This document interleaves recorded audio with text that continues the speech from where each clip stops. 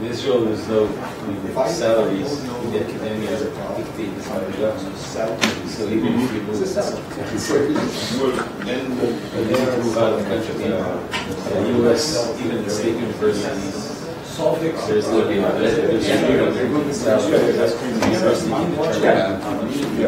so we get a base salary and then negotiate it for option.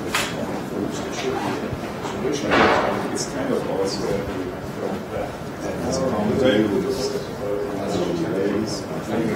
Problems are the problems. And then the only way is if you get the problem. Or the gain starts, right? You apply. Yeah, that is a problem. If there is, I think, institution needs to So, do you want me to sit by you?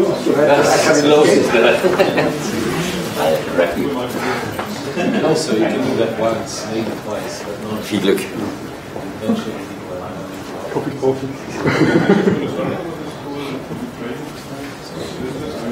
Do you mind if we sip our coffee while you are starting to speak? Okay, good.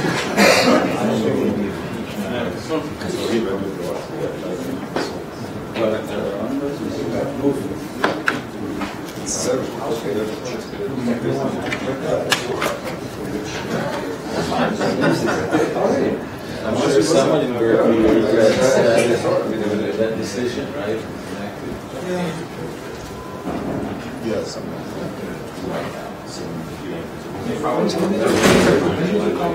Yeah, but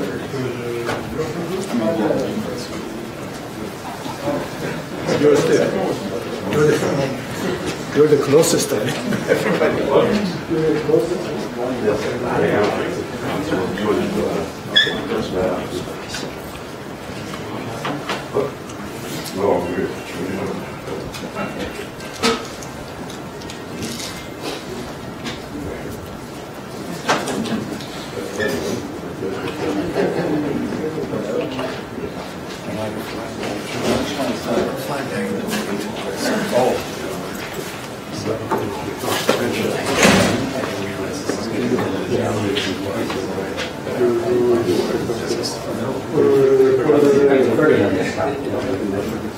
Do you want to move like it's okay for you?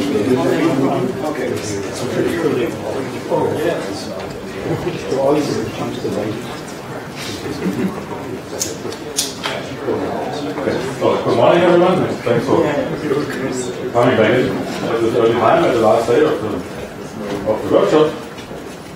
And we start this morning with Marcus Hendrich from Stockholm University and talking about entangling scrap ions here.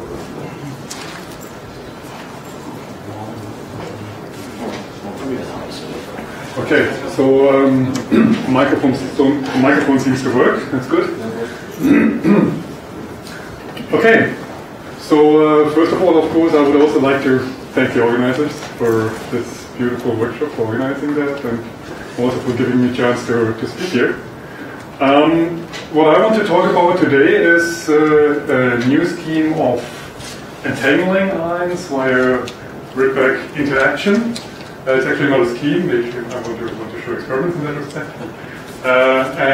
What you see is actually the ion trap that we are using. It's a macroscopic linear pole trap, and everything is at room temperature.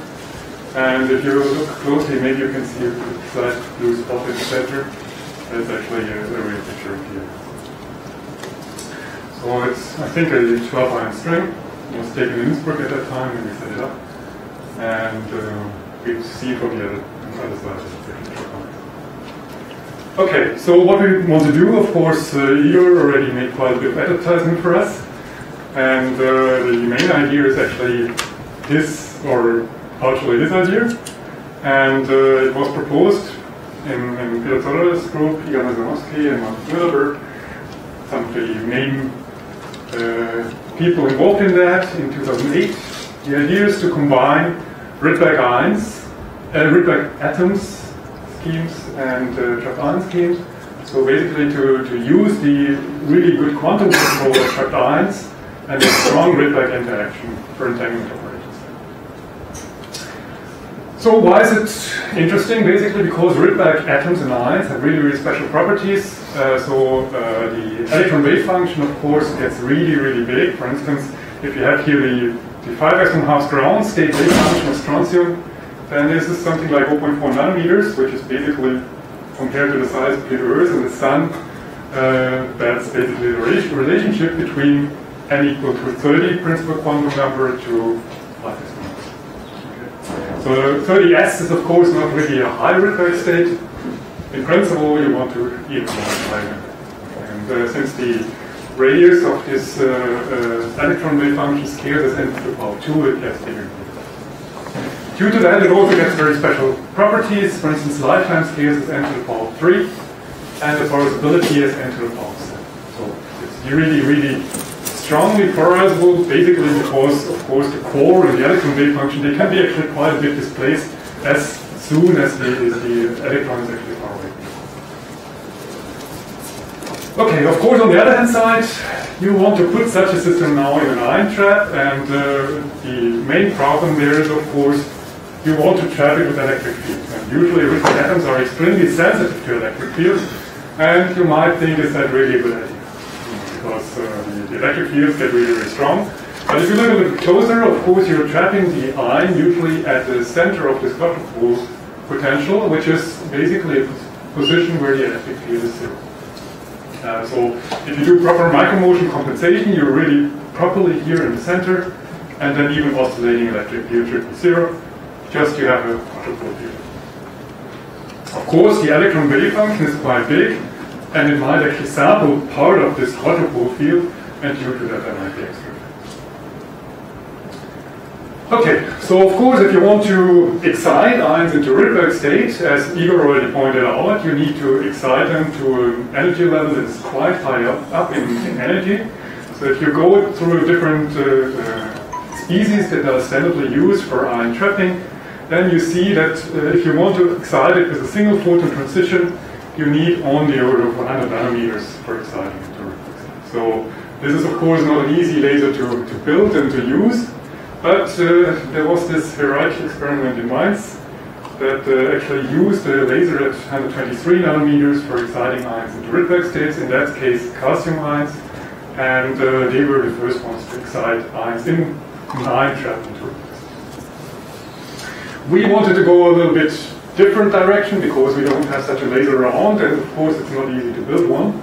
So what we wanted to do, or what we plan to do, is to use a two-photon excitation starting from this metastable D state in strontium 88, and then use a 343 nanometer laser to excite first to 63 and then from there with another tunable laser 304 to 309 nanometers to a principal quantum number n30 to infinity, basically, of ns or nd states, ns or nd states. So that's the transition, the transitions that are dipole allowed, of course. That's what is easy to try. From the Rydberg state or from the intermediate state, of course, you will have spontaneous emission. And if you calculate the transition rates, actually you will figure out that approximately 95% of the population ends up in the S state in the end.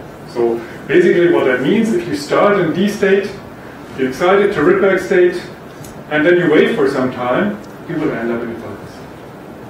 And by that, you can also easily detect the Rydberg excitation by just doing fluorescence detection here, driving this transition here from S to Q1/2. And if it's fluorescing, then you know there was something excited in between. If it's not fluorescing, nothing is. Okay.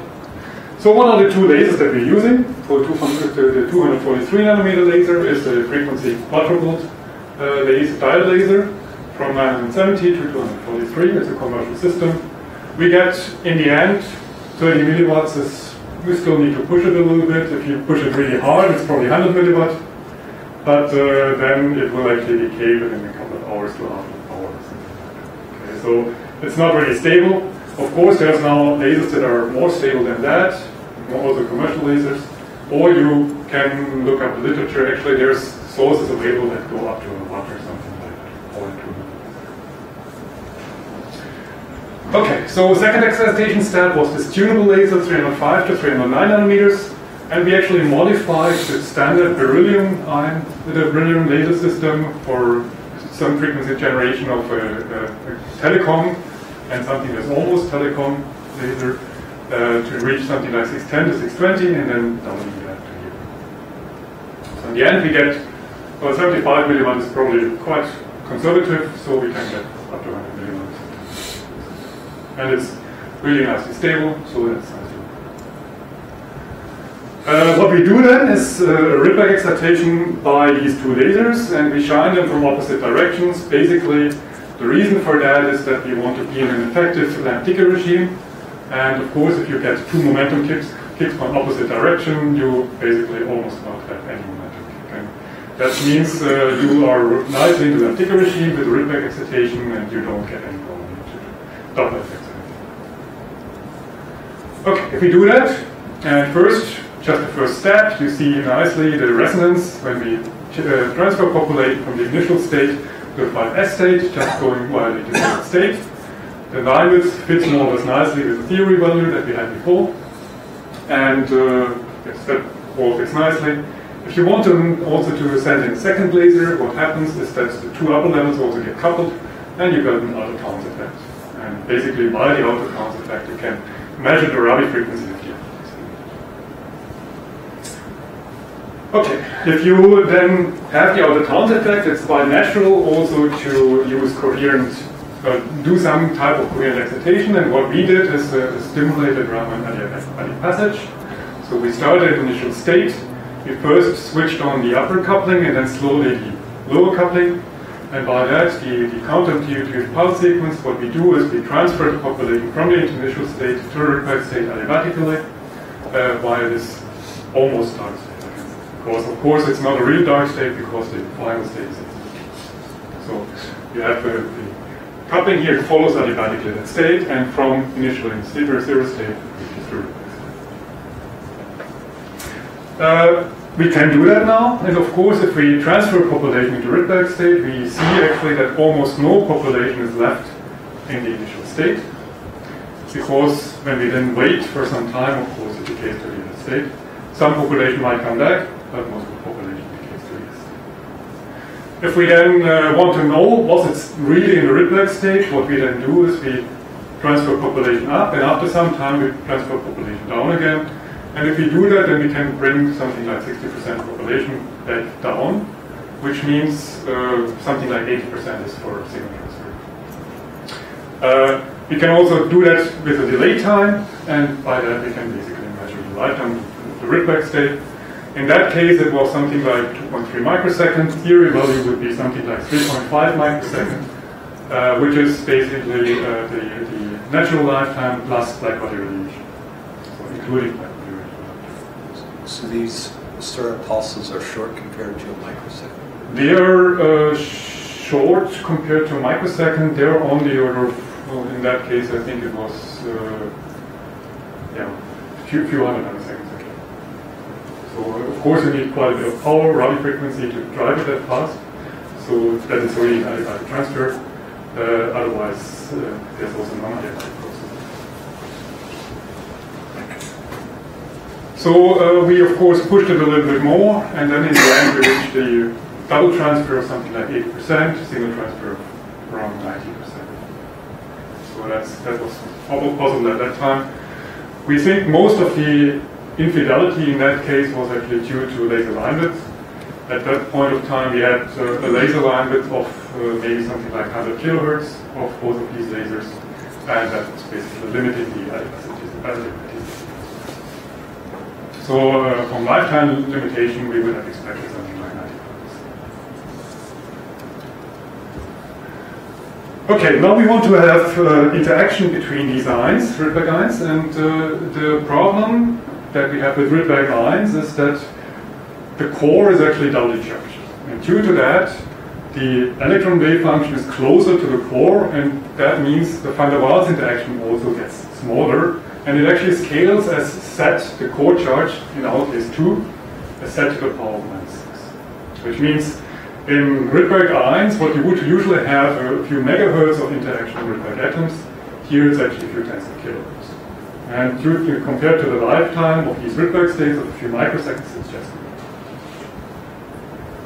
so due to that, what we need to do is we need to actually induce dipoles and then really go to a dipole-dipole interaction. And what we do is we drive now transitions between NS states and NT states to generate dressed states, NS and NT, dressed.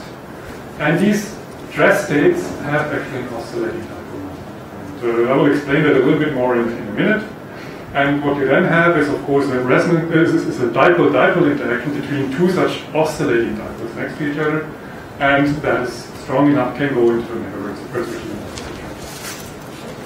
frequency that we need to drive this transition for 46S is 120 gigahertz. It's quite strong, quite high frequency, but there's also a limit. So what we use as a source is a frequency multiplied microwave source. And the nice thing about that is that's really stable in frequency and also stable in power. Well, we still have a little bit of fluctuations in power that hurts us at the moment, but we know what. So what we have is just a horn here that emits this microwave radiation at 120 gigahertz, and then we focus it by normal gold mirrors into the ion trap, and then going through the vacuum, like a normal laser, you would just focus it. Of course, you have to consider 120 gigahertz is actually a wavelength of a few millimeters, okay, or a centimeter, which means you have to fit this microwave in the slit in between these plates. And of course, this will attenuate also the microwave by some amount. But we get, I think, something like 5% of the power in the end at the ion. All of the rest is probably losses on the window or losses due to this rate that we can really reach. But I mean, 5% is much too much from something like a milliwatt that you had initially. You can drive this transition up to gigahertz. So we had to actually attenuate first the microwave power quite a lot to be able to work. So what is these oscillating dipole moments? If you now drive this transition S to P, and you go to dress states, but not in a non-rotating frame, what you have is an S orbital plus e to the I omega t p orbital. And of course, what happens then is that sometimes you have this S orbital plus p orbital, sometimes you have S orbital minus p orbital. Which means sometimes they add up above and subtract below, and sometimes in the opposite direction. So the electron wave function, electron is actually oscillating around the core, and what you get is such an oscillating. Okay. In reality, it's a little bit more complicated. You, of course, drive here a sigma transition. Due to that, you actually get rather a rotating dipole instead of a linear dipole oscillating. And what we then do is, of course, we put two of such ions next to each other in the microwave, in the ion trap, apply this microwave field perpendicular to the compensation axis, and then you get rotating dipoles that are actually rotating around the compensation axis. Okay.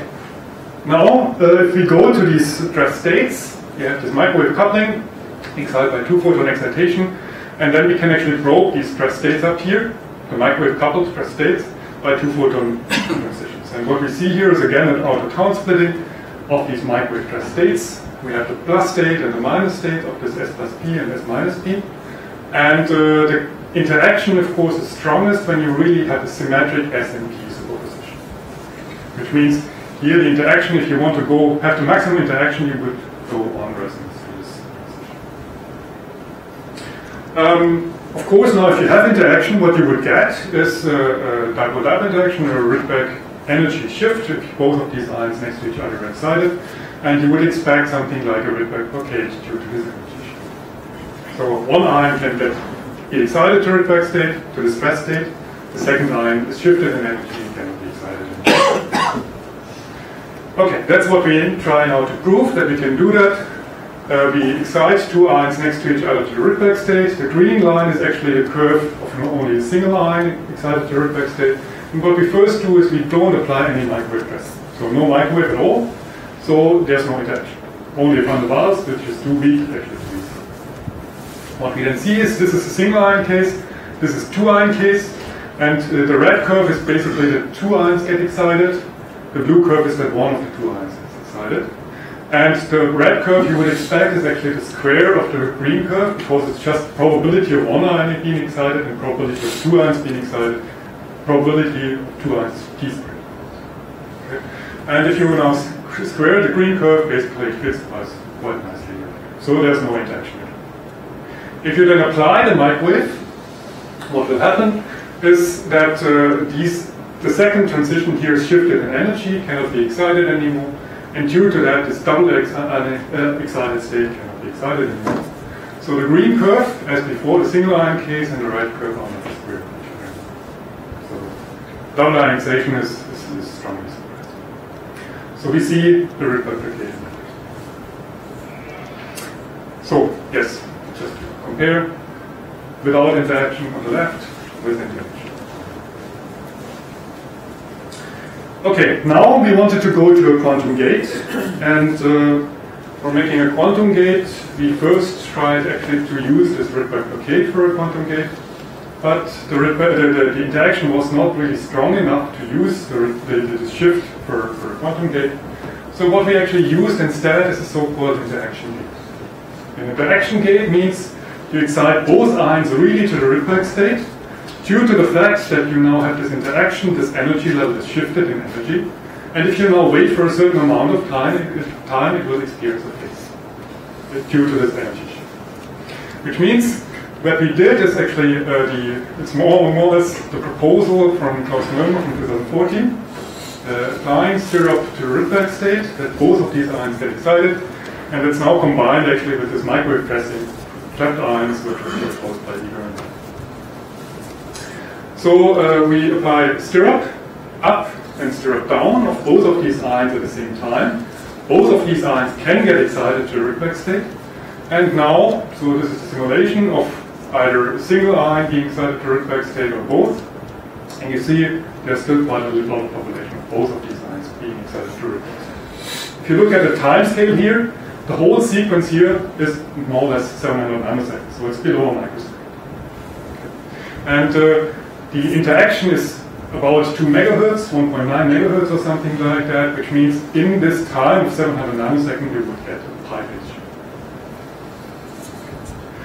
shift. So that's what we do. We prepare our ions in the 0 or 1 state, that's our optical qubit. And then we excite the ions to Rydberg state into these microwave trapped states. There's this interaction. If both of these ions get excited to Rydberg state, so that's 0, both of these ions get excited to Rydberg state, due to this energy shift, they will experience this phase shift. And if only one of them gets excited, there's no interaction, no phase shift, or if no ion is excited, also no interaction, no phase shift. So basically you can get a controlled phase shift. Okay, yeah, that's probably just a little bit more math of what I've said before. You can of course start in a position of 0 plus 1 in both of these ions. You can go to Rydberg state and back down, and of course the 0, 0 state will appear in phase. If there's a phase of pi, it's effectively the controlled phase gate. Which means, depending on in which state the initial state was, the second ion is either getting from plus to minus. So it's a controlled phase shift. We can detect this controlled phase shift. So if the first ion was in 0, so here you get from the 0, 0, it actually gets a minus, all the others stay plus. So this one gets a phase shift, while this one doesn't get a phase shift. So 0 gives a controlled knot, while 1 doesn't get a controlled phase, while 1 doesn't get a controlled phase. So if you detect the first ion in 0, you get 1 phase. If you detect the first ion in 1, there's no phase. You can also do, after you prepare such a state here, you can rotate that into, by global pulse, into effectively a belt state, and then you can measure parity oscillations after that. And if you measure the parity oscillations on the state, then you get something like that. So it's an entanglement operation that is operated below 1 microsecond time, so in 700 nanoseconds. And fidelity is not perfect yet. We still have to work quite a lot on making that better. But it's a really nice task. If you compare that to other gates, chapter ion gates, of course that's not Rydberg atom gates at the moment. If you compare chapter ion gates, then actually there's only, as far as I know, really 2 gates that are below microseconds. Okay, so that's the Oxford group that have driven the Magnus-Sørensen gate to really fast speed. Of course, then also the fidelity drops quite a lot. It might make it a little bit slower, the fidelity is quite nice. So, but at least for sub-microsecond gates, we are more or less in good range. Of course, now the question is, can we reach somehow further down, and also maybe get even faster? And if you look at the errors that we have, the Rydberg state lifetime is actually not the dominant error in all of our gates. It's only a few % at the moment. And if you were to make the interaction even faster, then you could even push it further. So it actually scales as n to the power of -7 to r to the power of 3. So if you push the distance of these ions further closer together, the interaction goes up, and due to that also you could do all the process much faster. Also laser line width, well, it's 3% error maybe at the moment, which is due to the laser line width mostly. The decay of the intermediate state and non-adiabaticity also contribute quite a bit. So basically, non-adiabaticity you can fight by making the Rabi frequency of your lasers higher, and due to that, push the other levels further away so that you don't transfer so much population into the states by the stirrup process. And one big contribution that we actually have is the microwave power fluctuations. Because we actually drive this transition, the microwave dressing at something like 100 megahertz Rabi frequency, and we are sensitive to 100 kilohertz of fluctuations of this level, which is thousands of the Rabi frequency that we're driving, which means we are sensitive to the Rabi frequency of this microwave. So maybe by using other schemes or making the power of the Rabi frequency, the microwave is more stable, we could suppress this error. Okay. Maybe one last point here, due to the error due to the motion. So effectively you have an interaction, and the interaction is of course now repelling, or attracting, or whatever. Due to that, you of course also couple to the motion of the ion string, and you can calculate that for the number of ions, how much error you would actually have as a contribution. And since our ions are actually really tightly trapped, you actually don't couple to the motion so much, so there's not so much information going into the motion, and due to that you have not much of an error due to this coupling to the motion. So this is not a significant error, and even for longer ion strings that doesn't contribute. So that was calculated by even by you will find more details in this. Okay, I still have 2-3 minutes maybe. Okay, so as Igor also already explained a little bit yesterday, the ions are highly polarizable, and due to that, in the electric field, if they move a little bit, they are polarized, and due to that, the trapping potential is slightly more different. Which means, in the ground state, there's one trapping potential, in the Rydberg state, there's another trapping potential. And you can detect it by the energy shift of these transitions, depending on the phonon number that you're in. We can measure this resonance shift for different phonon numbers, and of course, if you're Doppler cooled, you will have actually a distribution of populations here of these phonon numbers, and due to that, a line with broadening of your transition. So this is basically the coherence process, because depending on your phonon number, you have a different resonance that you're driving. So that's the line width broadening that you will experience. And due to that, we have actually, in our 2-ion entanglement operation, we have performed Doppler cooling, cyclic cooling.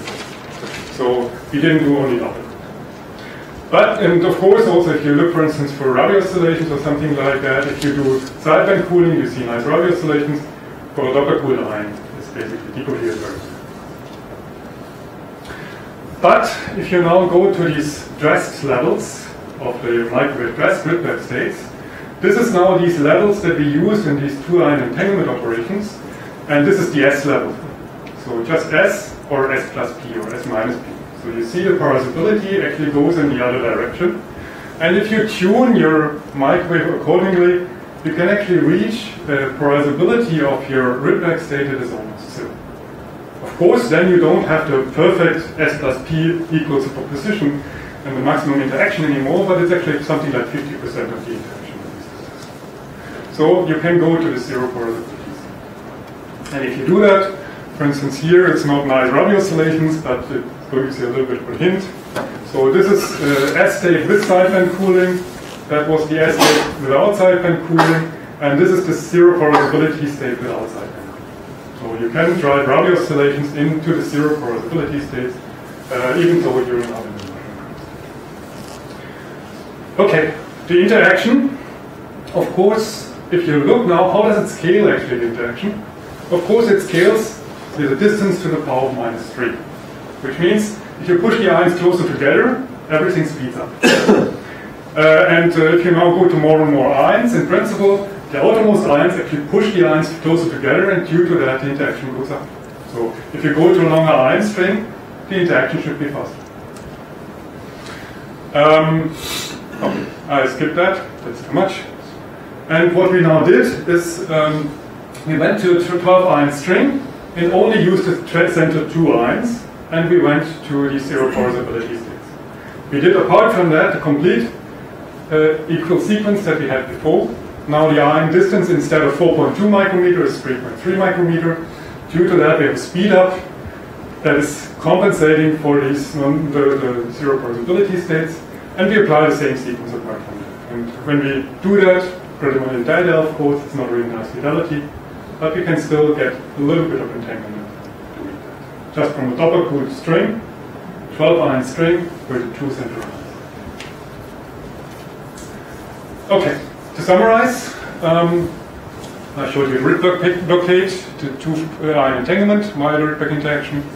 There's quite strong motional effects, and there's the first entanglement signal also for a 12 ion string, which is equally fast as actually for a 2 ion string, and can be used for just of course, we still have to work on fidelities quite a bit to make that interesting, really, also for quantum computation. But we know quite a bit of errors that we can work on. Most of them are technical, and I think we can do quite a bit. These are the people working on it. There's she, Fabian, and Jared as students, and Jared is postdoc at the moment, doing the work mostly, and even live in library analysis. Then, thanks for your attention, and I'm going to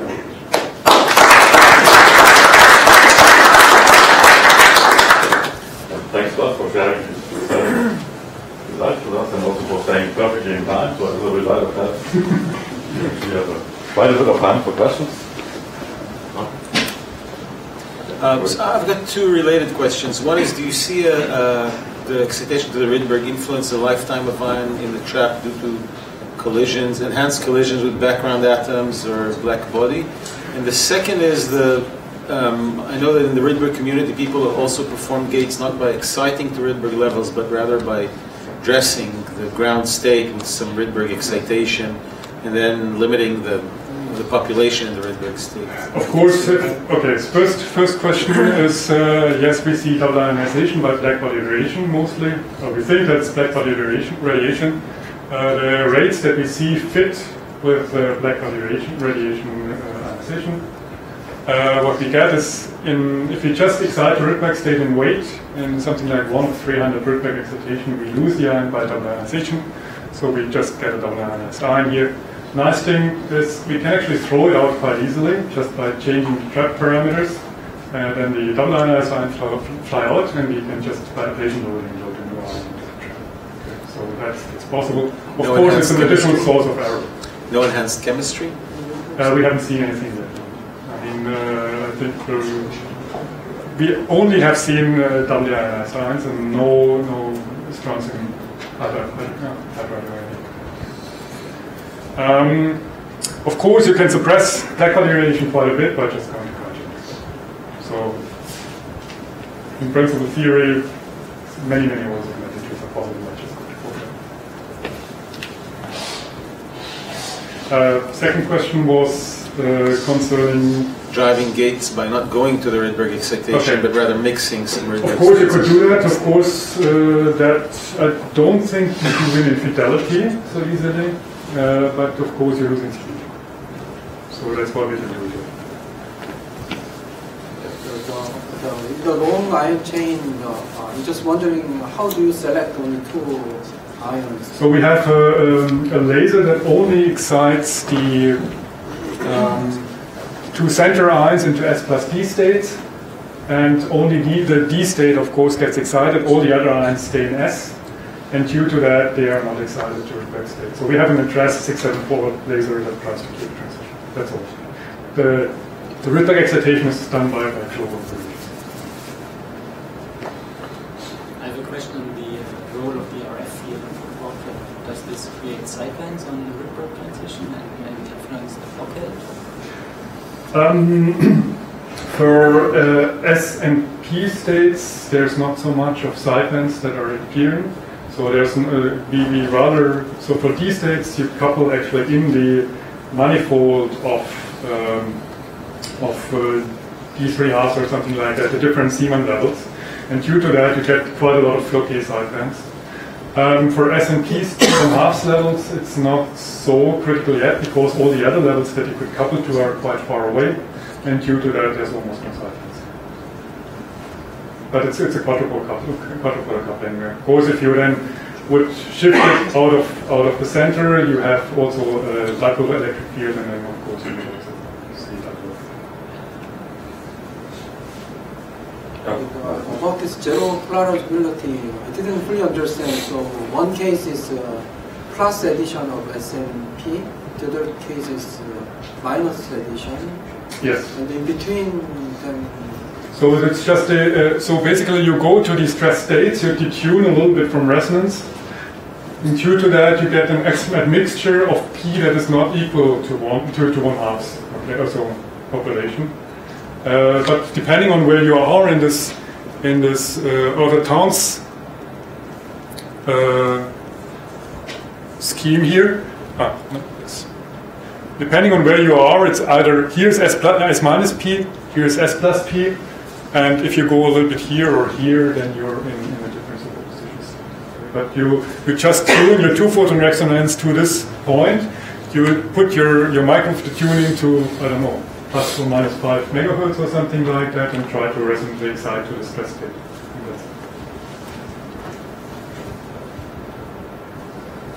Okay. No, you ask a question. Can I go first? No? So, like perhaps a similar question to what Roy asked, like this classical gate scheme, like the first proposed, I think, right, is based on the blockade. Yes. That you actually not bring those absolutes. And like if I'm not totally wrong, I think that would actually also make it insensitive to the microwave power. It would make it insensitive to microwave power, that's correct, yes. So then you would gain 10%, or so is there a reason you don't do it? we didn't have, so the reason why we didn't use the blockade gate is usually for blockade gates you need either an addressed operation, or we tried, for non-addressed, we tried with composite pulse sequences, but then what we needed to do is rotating around the effective block axis X and Y, one after the other, and then if you change the spaces, actually you don't really drive it perfectly up anymore, and if there's no perfect blockade, then you actually have to consider more levels. And but I think there's now, in Lucan's group, they have done also something similar that actually should also work in our scheme, and we certainly will try. My question is very pedestrian intention. Is it one of your slides says that you lose atoms to ions to double ionization? Yes. You're simply referring to field ionization on the Rydberg. So we are in the Rydberg state, and the Rydberg state is sensitive to black body radiation, and then we lose the electron there. Due to that, we have then just a double ionized ion inside, and of course we cannot use it for any quantum information anymore. We have to get rid of it and load a new one. But of course, black body radiation can be suppressed. But it's basically limiting all our measurements at the moment. all the statistics that we have, the error bars are often quite big compared to other experiments in times. That's basically due to this phenomenon.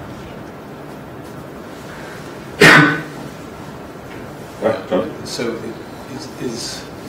looking at this diagram now, I forget if this is what you did the gate on. Is this n equals 46 Rydberg state the optimal n? No, and I don't think that n equals 46 is the optimal n.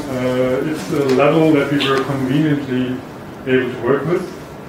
But we have gone already to n equal to 56, and if we do proper micromotion compensation, I think we could also use n equal to 56. So, and then of course all the interaction would go quite a bit up, because the interaction was Fn to the power 4, and it would increase the interaction time.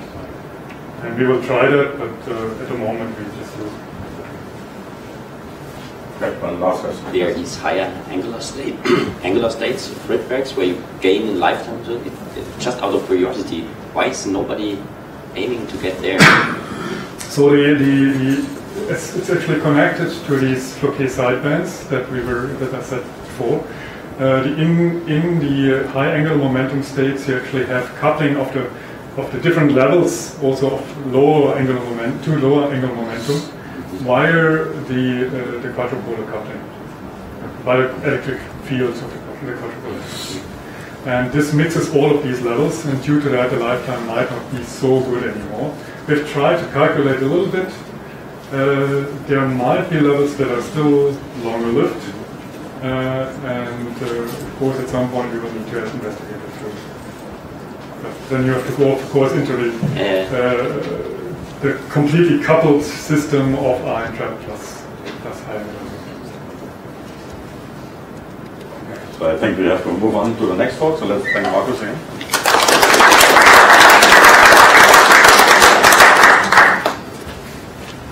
I think Joanna is setting up the board right now.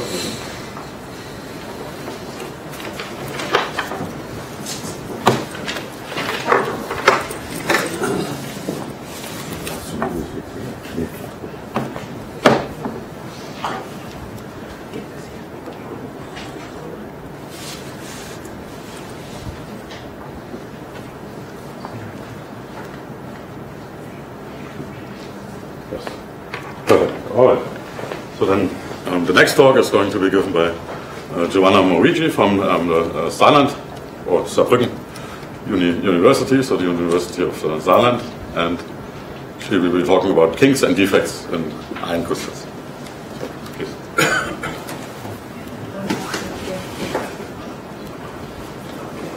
Thank you. So I have a logistic problem and a health problem. The one thing is that I breathe like Darth Vader. So I don't know how to deal with this microphone. I will try. It's going to be embarrassing.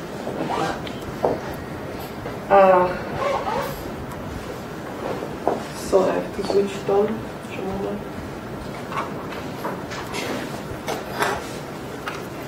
Do the cameras here.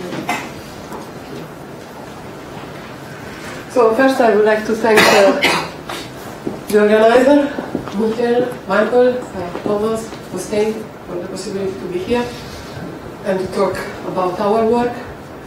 I have changed a bit the talk with respect to what I announced, because I realized that there are some results that I never presented in front of the ion experimentalists. Some of them have been are being discussed together with John Bollinger, but I would like also to review them here. And these are topological defects of phase transition of two-dimensional ion crystal structures. The second part is on the Frenkel-Kondorova model, and in particular on the commensurate transition with ion chain. And what I'm going to discuss is how this property, so first I will introduce the incommensurate transition, and then I will discuss how these properties are modified by the Coulomb interaction between the atoms. So here I take my favorite picture, which is stolen by one of Michael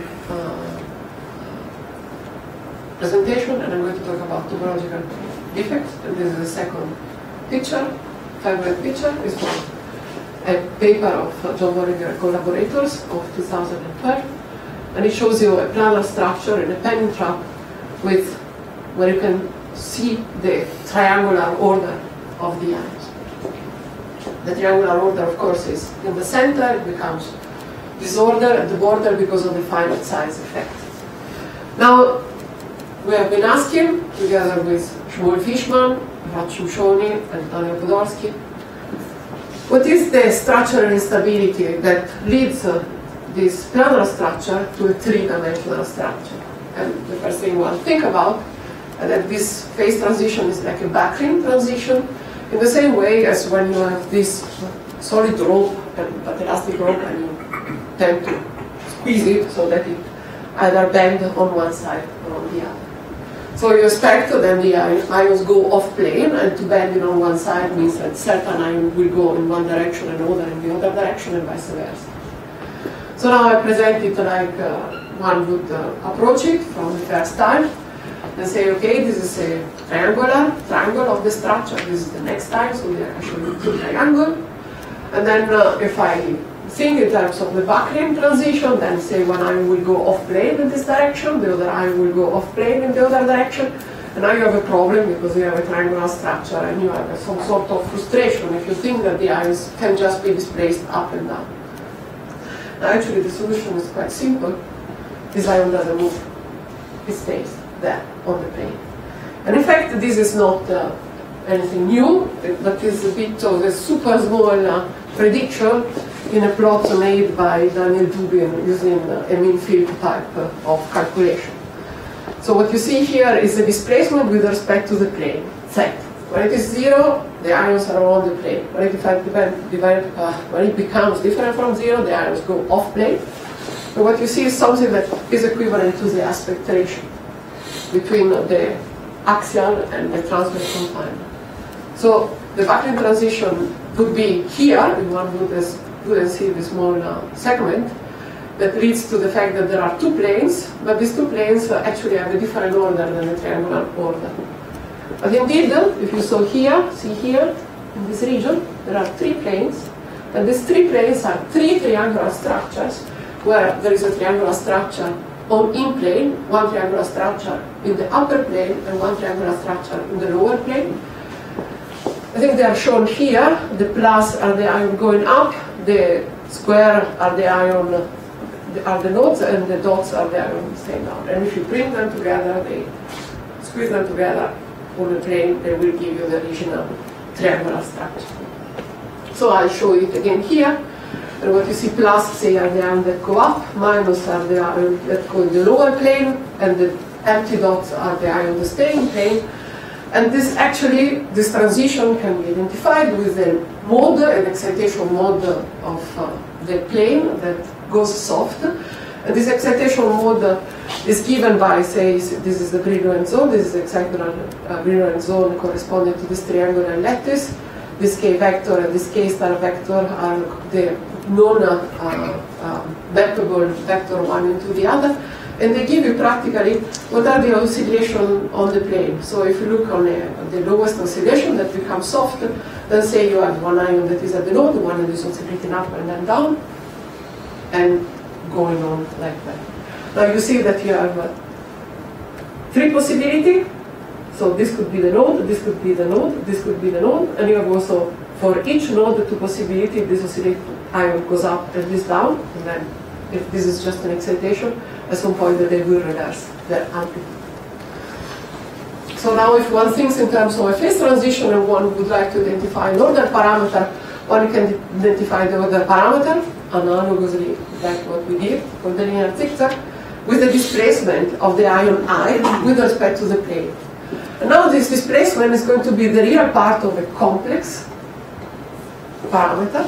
And this complex parameter is complex because of the phase of this oscillation. And this phase can take 6 possible values, and these 6 possible values are indicated here and correspond to the 6 possible values of the oscillation about this one.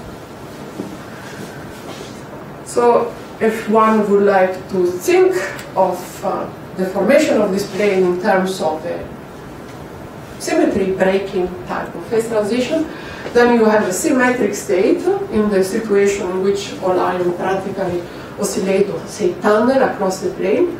And this means that all the 6 possible phases, all the 6 possible displacements, all the 6 possible type of oscillations coexist, and each of them correspond to one of these arrows. And the broken symmetry, so the fact that now the plane becomes frozen on a certain configuration, is saying one of the 6 possible phases, and one of the 6 possible phases is, for instance, this type of crystal, where this ion is the node, and these ions go in the upper plane, and these ions go in the lower plane. So I repeat, because it's a some abstraction of a model that is actually very simple to visualize. Now, everyone would like to see what is the model that governs this phase transition. Well, what would you do? You would take the Newtonian, kinetic energy, Coulomb interaction, trap frequency, start to expand about the equilibrium position, but you get in a big mess. You have a really long range system, it's 2-dimensional with Coulomb interaction. It's very difficult to truncate. The symmetry gives rise to a non-transparent way to identify the dominant contributions. So it's much better to think in terms of symmetries, and then guided by the symmetry, one goes back to the calculation of initial and sort out the terms. So which symmetries are broken in the transition from 1 to 3 planes? Well, one symmetry is very simple. You have a plane, you go from a plane to a 3-dimensional structure, you break the symmetry about reflection on the for reflection about the plane. So the mirror reflection about the plane corresponds here, if one looks at the order parameter to change the sign of the displacement, so it brings it to psi to minus psi. There is a second symmetry which is broken, is that symmetry by translation of one of the 2 primitive lattice vector. Actually, one can see that it's sufficient to take one, and if one takes the other 2 symmetry, one can reconstruct the other. And this corresponds, say, if one goes along A1 to a phase 2 pi I over 3, which corresponds like to shifting one node from one point to the next one. Remember, we take always the real particles. Then there is a third symmetry, which corresponds to this set of symmetry which are sufficient to practically reproduce any other possible symmetry in the system. So see, if you take this axis, if you create the plane, you break the symmetry about reflection about this axis, which are my colleagues. Now, if we write the symmetry in terms of this complex order parameter, this corresponds to take the complex conjugate. Okay, so now if we take these symmetries and we want to construct a Ginsburg-Landau free energy, then we end up with a so-called 6-state clock model. So this is a 5-4 model, differently from the linear zigzag from 1 to 2 dimensions. Now we have the complex order parameters, so we take the absolute value. This 5-4 model gives rise to an instability, to a type of Mexican hat, where we have, however, a free mode, which is a phase, and it is like a Brzezinski-Kosterlitz type of phase transition. In order to reflect this phase broken symmetry by translation, then we need a further term. It has a 6 power to the 6th term, and this term here gives you a phase locking once the symmetry by translation is broken. This is called the 6-state clock model. There is also the 4-state clock model in case you have 4 possible phases. There is a 2-state clock model, etc., etc. It's actually a model that has raised a lot of interest in the context of gauge theory, and it has been first studied extensively in this work by Jose et al. And this al include also Catalan. Now, in our model, these parameters, we can reconstruct them by going back to the original Coulomb interaction, take into account the expansion and the about of the coefficients of the energy, about the planar configuration. So this term here, R, is particularly controlled by the trap aspect ratio. So by controlling the trap aspect ratio, one obtains that R goes from positive to negative, and then this term becomes relevant. And the more far away one goes from the instability, the more psi becomes larger, the more this term becomes relevant. I will note, yeah? It is on the left-hand side. left-hand side. What is on the left-hand side? This thing here is the Landau free energy, the Gizmo Landau free energy that we reconstruct from the model. This term here is the gradient that comes from the interaction. And actually one point is that the interactions are effectively short range, despite the fact that the model is a Coulomb interaction model in 2 dimensions, and effective short range is indeed valid for the transverse instability closer to the critical point. So what I report here is a phase diagram, which is well known from the 6-state clock model. What you have here is a trap aspect ratio, and here the temperature, and this point here would be the point corresponding to the point find from the mean field type of calculation. So putting temperature or putting quantum fluctuations equal to 0, and putting quantum fluctuation equal to 0. So this is the point of the transition from 1 to 3 planes found by the mean field program of Dubin. And actually, by adding the quantum fluctuation, this point is shifted, and it is shifted by a quantity that scales like the kinetic energy over the Coulomb energy, and it can be for say beryllium ions of the 15 micrometer distance of the order of 100 to kilohertz. It's a very small shift. Now, from this side to this side, indeed there is the instability, but the quantum fluctuation gives you tunneling about all the possible configurations. So you get a symmetric state in which all 6 possible planes are coexisting. And when you go and you decrease the trap aspect ratio, then you enter a situation in which you have a symmetry broken state, so the phase is locked and one of the 6 possible directions is chosen. Now actually you observe that I have 2 lines, and this line in the middle is first of all give rise to a layer whose width goes to 0. The fact that it goes to 0 is something that has not so far been proven, is an hypothesis. Also, to prove it numerically is quite complex.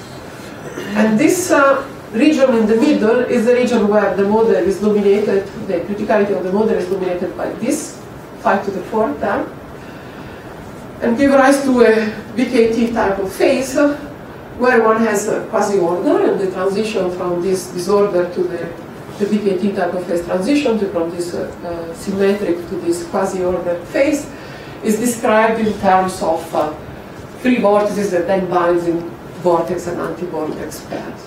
And if one looks at it, one sees a correlation function. One looks at correlation between the phases, one obtains a correlation function with decays algebraically.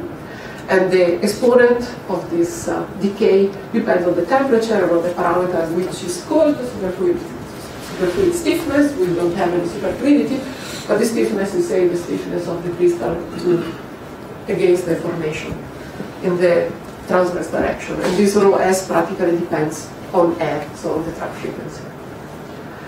So now to think in terms of vortices is very nice, and we like it, but to think in terms of vortices and bring it back to this planar structure and to the formation of these 3 planes requires some thinking, and I bring here an example taken from a paper for a 4-state clock model of Leo Valens and collaborators. So if you think of the displacement of the creation of the plane in terms of this arrow, one arrow is a possible ordering. Now we take 4 possible ordering. So you get cluster where you get ordering in a certain direction, and then a cluster of ordering in other direction. And now if you look, vortices in the system correspond to situation in which you get vortices in this ordering according to these 6 possible directions. So I make a remark that I made before. So this is a 2 Coulomb crystal. It is actually incompressible because of the Coulomb interaction. So it is a long-range order, self-organized structure. Yet the instability is described by an effective short-range model, as I said before. Observation of the critical behavior is accessible. Sorry, this is a slide that should have disappeared. By means of subdoppler Coulomb. So the KT that we find here is of the order of 100 microkelvin for beryllium ions with 15 micrometer distance. Then the value of T6, where one observes the second transition is at 1/5, so it will be resolved. It requires to go below to the order of 20 microkelvin cooler. And the interlayer distance requires a resolution at the diffraction limit. I don't report here the numbers because there were more recent numbers that have been discussed between John and Schmuel, in which you looked at the interlayer distance and the precision you require. So one way we are thinking of for measuring this the creation of the T-plates is by means of Ransome interferometry. Here I report a proposal that we published more or less 8 years ago for the linear zigzag. So assume we are in initial state where you use the internal degrees of freedom of the ions. You say create the ion in the ground state, you prepare the ion in the ground state, and the system is saying the ground state of the linear structure or of a certain structure. And then a pulse is applied and brings the central ion, say, to the excited state, where it feels a spin-dependent force, and the spin-dependent force is such that it deforms the structure and brings it to the other structure across the phase transition. Then a certain time is left elapsed, and then the pulse is is applied again to bring the ion back to the ground state. Of course, this cannot be perfectly undone because of the excitation that are no longer localized along the chain. And the probability to be in the ground state reflects the excitation, and in particular, it can be connected to the autocorrelation function of the field. So by means of that, one can do it across, say, instability, and one sees that the visibility and the Fourier transform of the visibility as a function of the elapsed time gives a way to measure the gap across the phase transition. And say further details, and I go to the second part of the network. If you are interested, we can discuss it in the coffee break or in the discussion. So now I talk about ion crystal in optical lattices, and I will focus on the Frege-Kontorova and on the Frege-Kontorova in presence of the Coulomb interaction. And now I ask my chairman, how much time do I have? 10 to 15. 15, okay. So I will start by taking a chain of particles. Short range interaction with the particle distance equal to A. Okay. And now a substrate, an optical lattice, is added, and this optical lattice has a periodicity B, and B is equal to A. So if B is equal to A, you don't change the structure, the particle distance. But of course you pin the particles at the minimum, and by doing this you introduce a gap, because you break the translational symmetry by translation of the whole chain, and this gives rise to the fact that now the zero phonon mode, the lowest phonon mode is not zero. Now if you choose instead that this periodicity is incommensurate with A, in general you will have what is called an incommensurate phase if this lattice is sufficiently weak, so not to perturb the ordering of the ion. And this incommensurate phase is characterized by the fact that if you look at the ion with respect to the position or to the minima of the lattice, these are going to be displaced, and this displacement, if they are localized, they are going to be called kink, and this kink separates commensurate region in certain regime. So whenever you get the formation of kinks whose size is smaller than chunks of commensurate segments, then you get commensurate phase, and the phase becomes incommensurate when the kinks are moving. So if the size of the kink is much smaller than the commensurate chunks, the phase is commensurate. If it becomes comparable, it's incommensurate. So now this is a transparency that we saw also yesterday in the talk of Aurélien Dantin. It has been prepared by Thomas Fogarty some time ago, and it shows some few features, key features of the model that describes, catches the properties of this transition in one dimension. It is the Frege-Kontorova model. It has been introduced in this paper, and it consists in a chain of oscillator with nearest neighbor interaction at interparticle distance A, to which a substrate potential is overlapped with the periodicity B.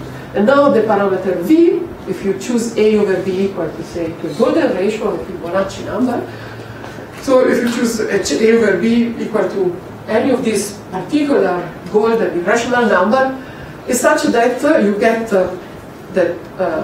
control the resulting structure by the amplitude of V with respect to the interaction.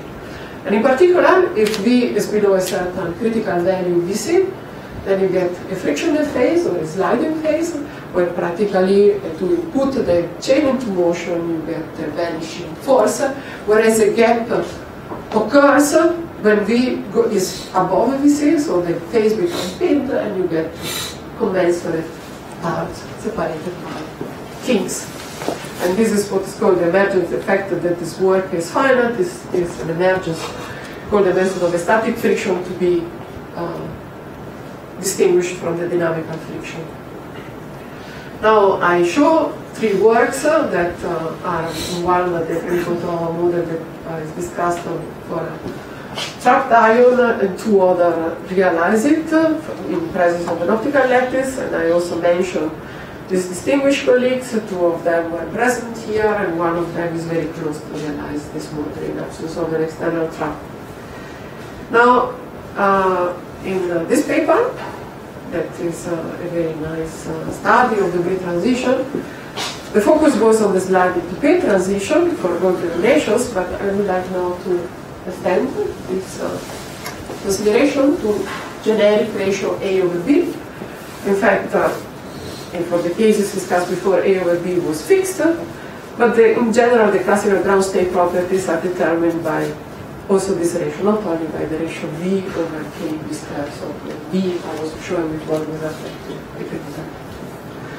And what you see here is a plot from Lubensky and Chutkin, and now for some reason the reference doesn't appear, where you see here this ratio, so the ratio of the depth of the potential with respect to the interaction as a function of the ratio between the characteristic frequency of the chain interaction in absence of the substrate over the periodicity of the substrate. So when V0 is equal to 0, you have any phase which is incommensurate or commensurate, you don't care, it depends what is A with respect to B, but you don't see substrate potential. But if you start to increase the substrate potential, then you see that the incommensurate phases, which are this shaded line, becomes smaller, shift around, and the system becomes pinned and forming commensurate phases. Now I take a cut of, and I show what is called AF as a function of A. What is AF? It is like the mean interparticle distance that emerges when you apply the substrate. It is the displacement of the ion n minus the displacement of the first ion divided by the number of ions, if you have a perfect commensurate chain, or a negligible number of kinks. This is practically equal to the length of the chain unperturbed. If you add the perturbation of the lattice, you're going to see changes. Now see, the lattice is equal to 0, AF is equal to A. Okay, don't wonder, because you don't see the lattice. So the interparticle distance is determined by the interaction.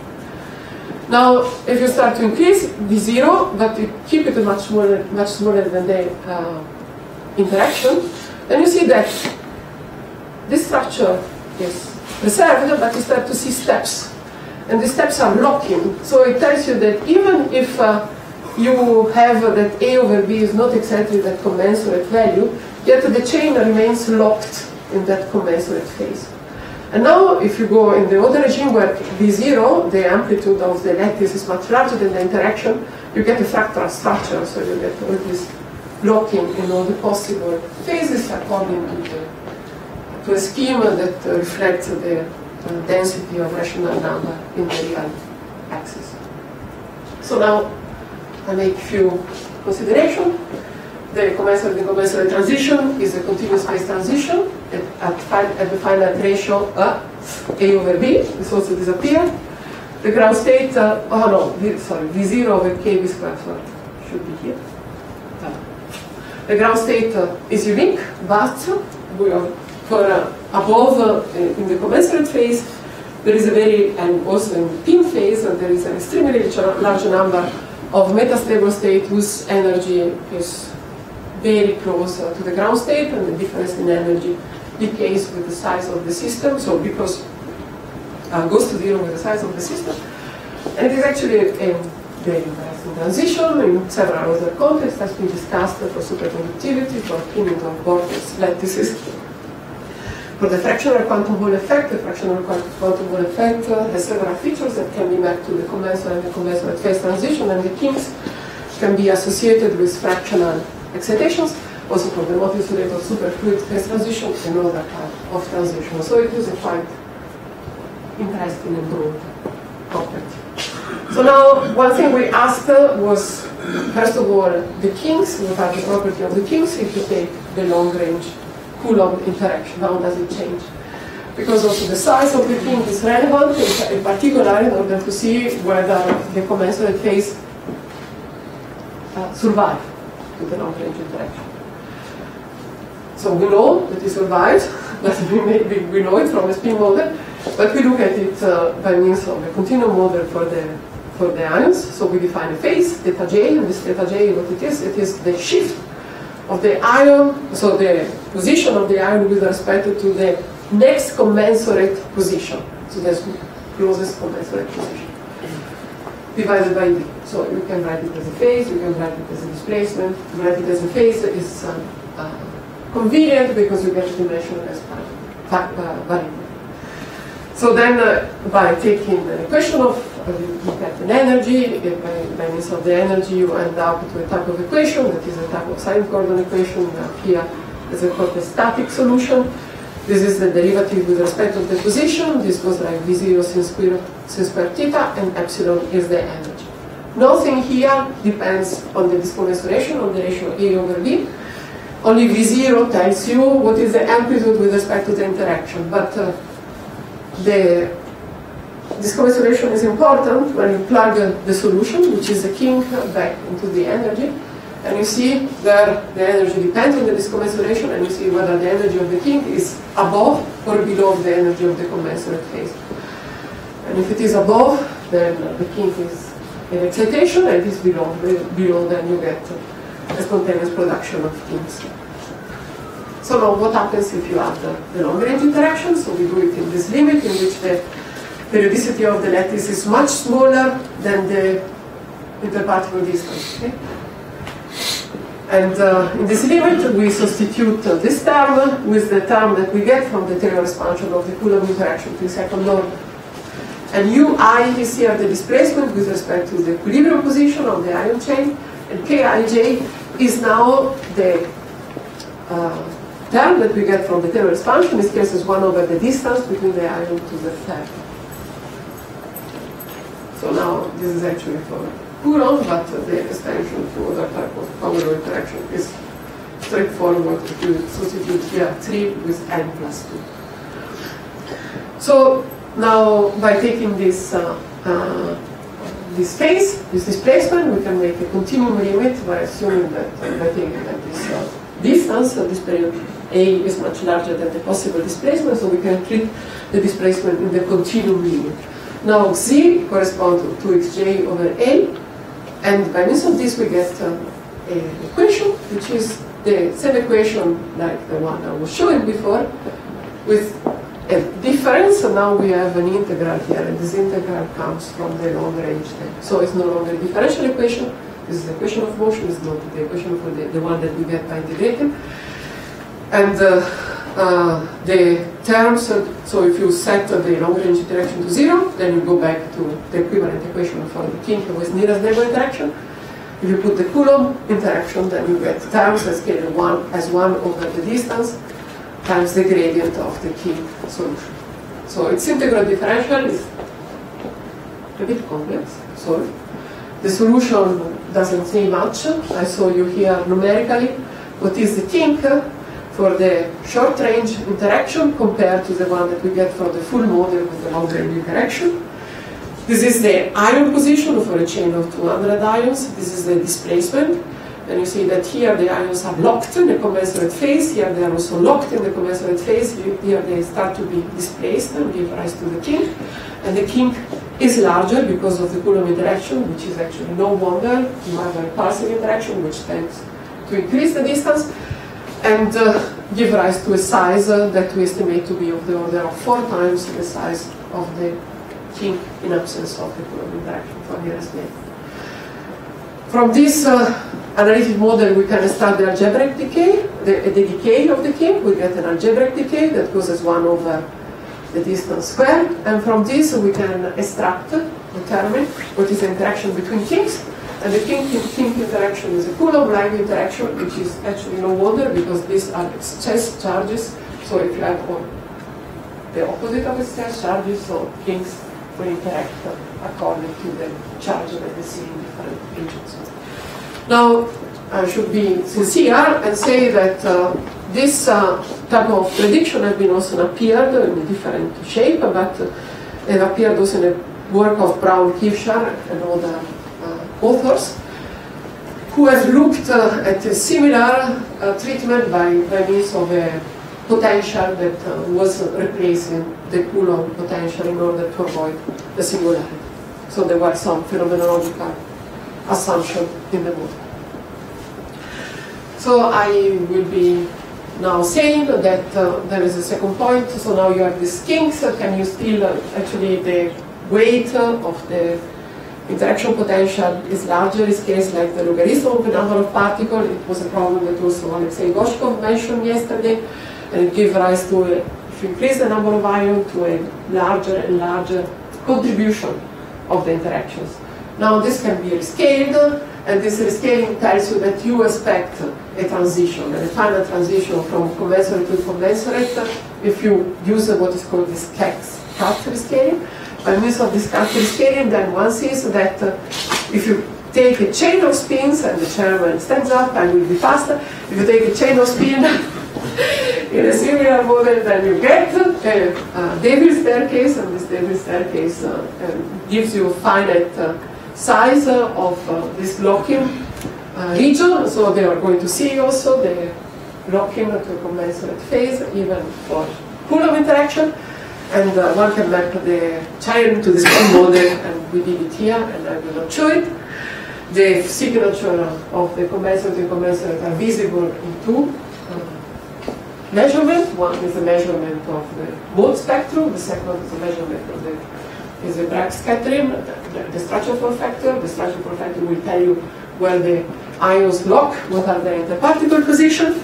I wanted to say something about the quantum field control, but I will not do it, but I will tell you in an outlook that we are looking for observable for kink quantum correlation. We would like to understand the quantum commensurate for power law interaction, and then study quantities across the commensurate phase transition, and connect the kinks to possible fractional charges, and so get some simulator of the fractional law effect. Thank you.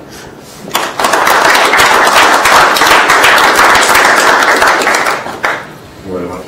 Wow. We have time.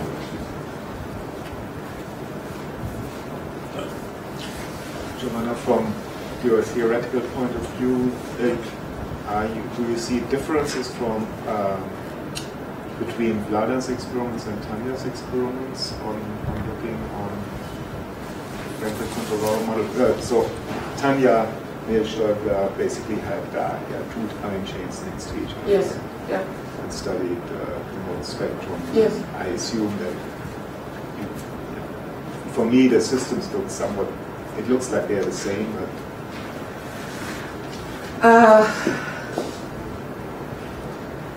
So I say yes and no. So I say no in Italian. Yes, because it is true that you can substitute the substrate with the second chain. No, because the 2 chains interact, and in the model in which you put the substrate, which is an optical lattice, you practically have no deflection of the chain over the substrate. Now, there are works for that I've analyzed, whether you can also study in a consistent and weigh this back action, because actually this is what you would expect. I mean, if you use the Frank controller for simulating, let's say, describing the interaction of two crystals, putting one on top of the other, or the growth of the crystal on some other structure, there are two physical objects that will interact. So the formation of the structure will affect the second structure, and there should be some nonlinearity. So there are some works that put this nonlinearity by hand in the potential. So they don't take the sinusoidal potential, but assume that the amplitude of the potential is affected by the ordering. So Remosenet and Paylard, I think, are the first people who did it, and a series of people have been working on it. But as far as I know, it's a very complex problem to study. So, okay, and your results cannot be easily transferred to this. So if where I can make a series of approximations, and I can transfer the results to the case of the experiment of Tanja Merstoder and collaborators. Now, I don't think that the theory that I develop here would be valid in the limit in which one starts to see the transitions. So the formation from the transition from time to time.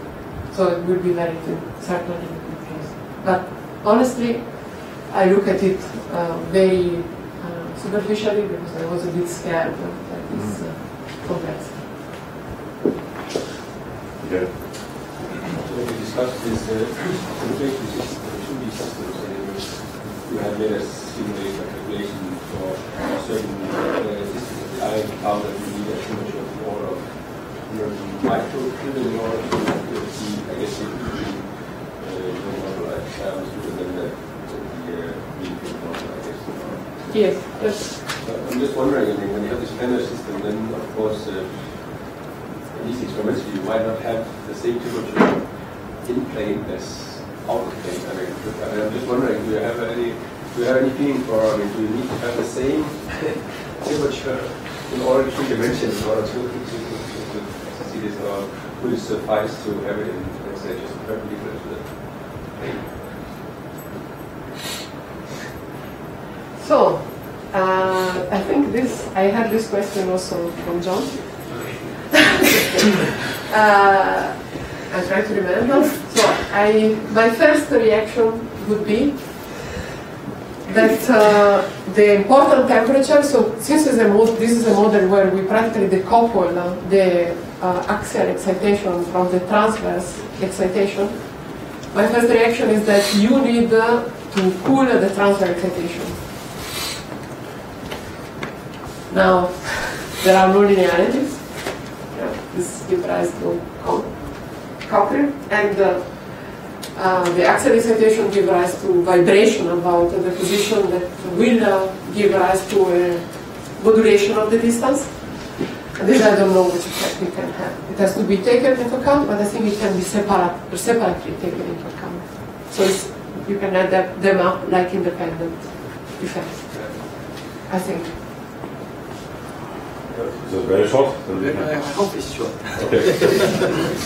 So how this one scales, like if the mass instead of beryllium, mass is increasing, then the temperature will be decreasing or increasing. Also distance is shorter, then the required temperature for this criticality will be increasing or decreasing. So if I decrease R, you mean? Let me see. Now you have the case of beryllium and the 15 micrometer, right? Yeah. So if the mass of the atom is increasing, okay, then the temperature, how that scale will decrease. Will decrease. Yes. And the distance is shorter than. It will. If the distance is shorter, the temperature will increase. Yes. Yes. Okay, so I think we have to move any further questions to the coffee break. And first, let's thank Joanna again. we're still doing good on time, so we just need 30 minutes.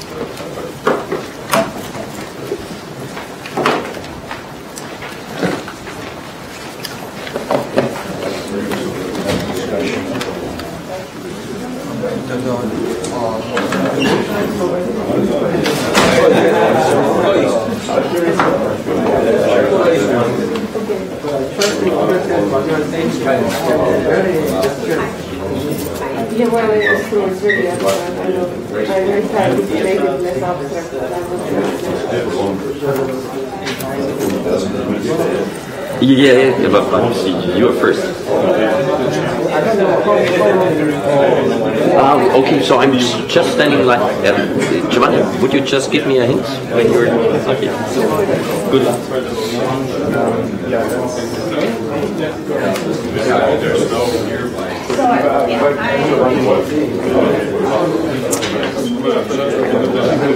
It's just for you. Which people? The people I work with, can I give you the transparency?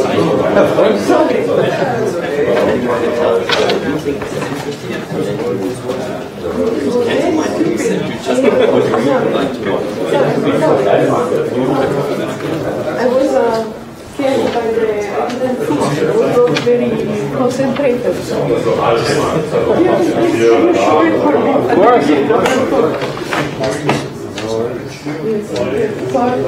was very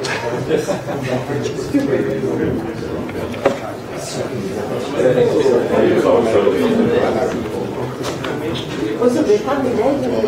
I don't think the funding agencies. No, but the people are important. But the people are important. ITAMP? This one? ITAMP, no, the one here. This one? This one?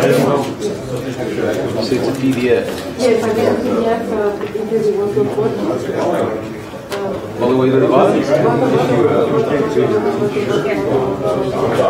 Well, 75, right? So 60, 65. No, above. This one? This one and the next one. This and the next. You say the this one and this one? I asked the trying to get more research.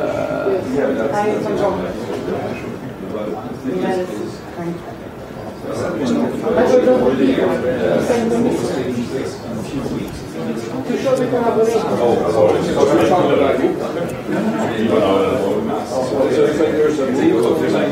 Oh, I'll just share. Prego. Really?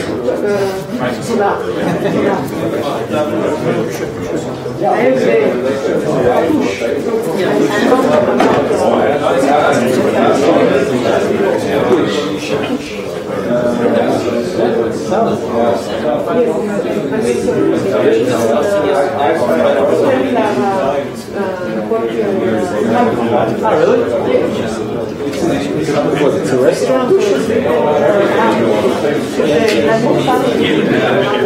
It wasn't. What kind of place?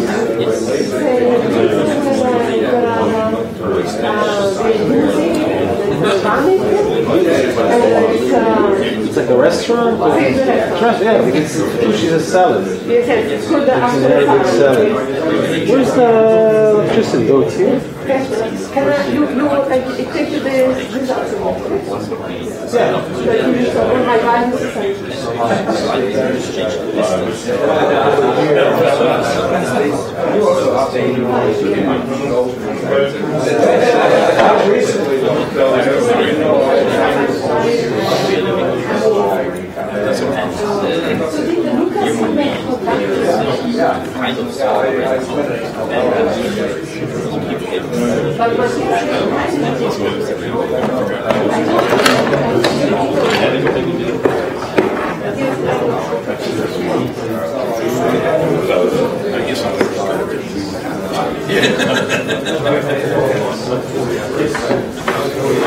Hey, how's it going?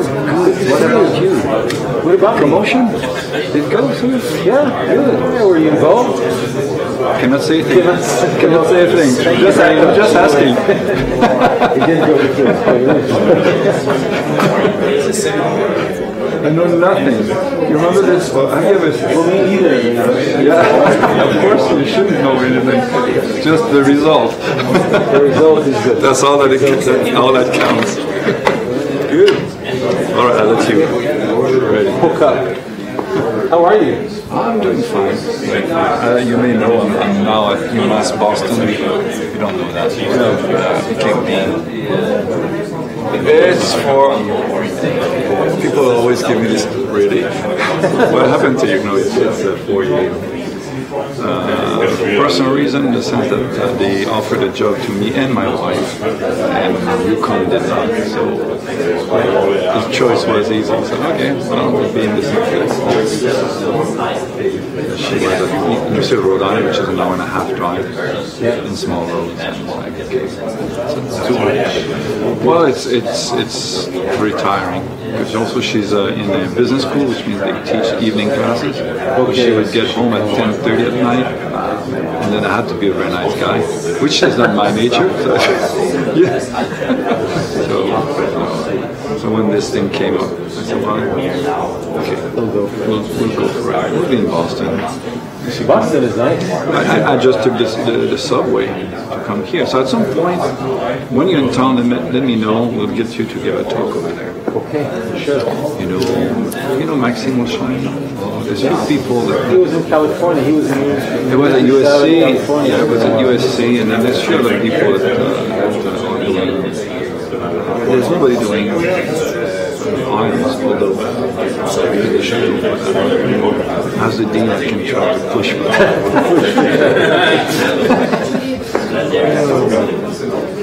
So any great results since the last one I saw? I don't know, when was the last time? Which was the last one you saw?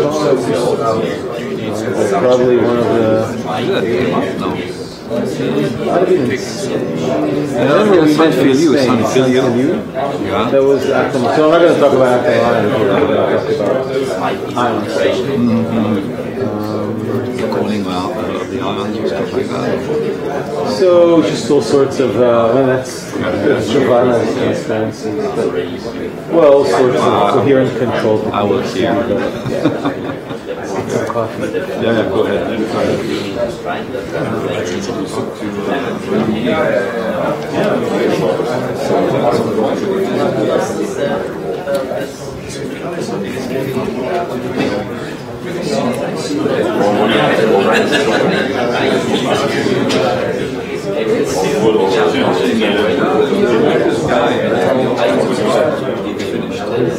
I just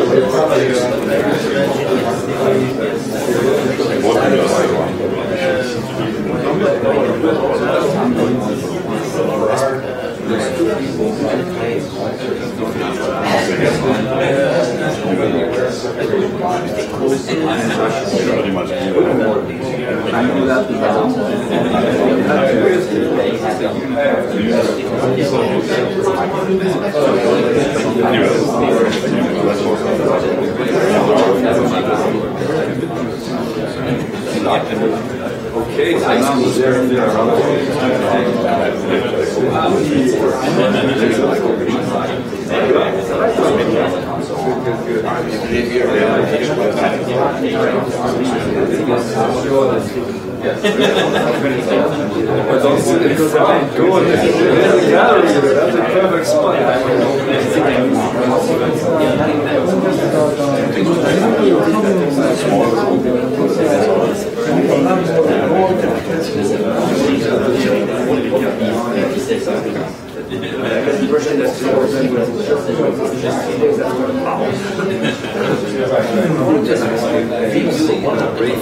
known is now just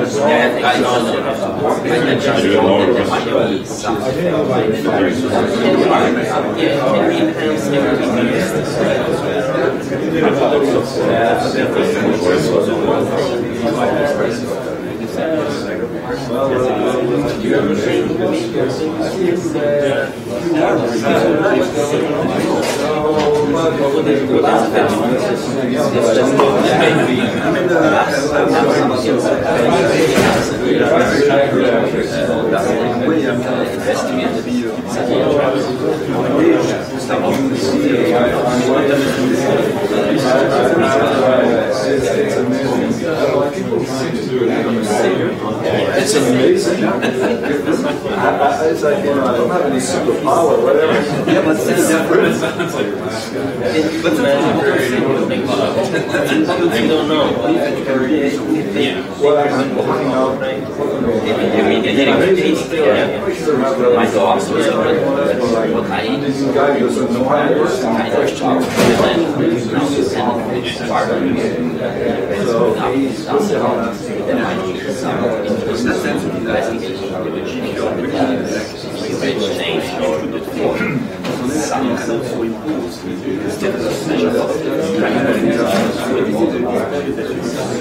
some investigations with static frequencies. I think because we are putting this resonance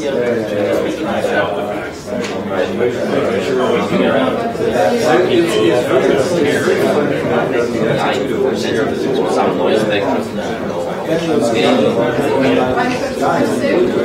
Das so schlimm ist, wenn wir jetzt bitte. They go down.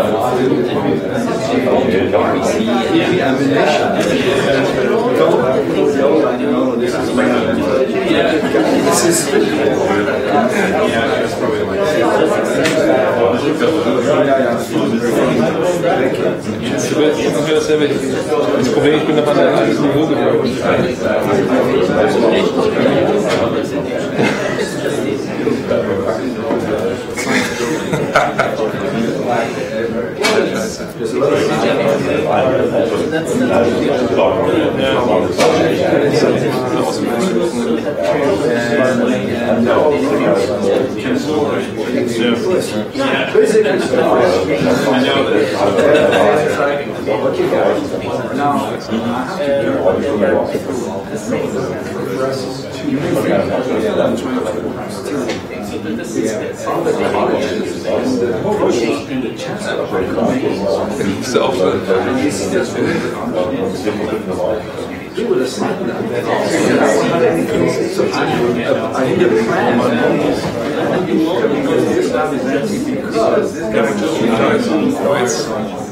Aber damit kann ich das nicht.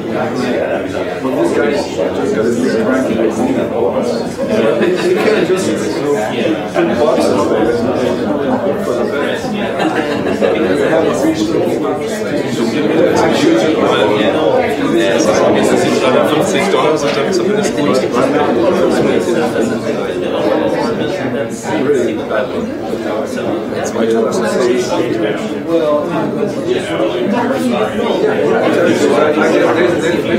There's a wet lab which is used by chemists. It's a chemistry.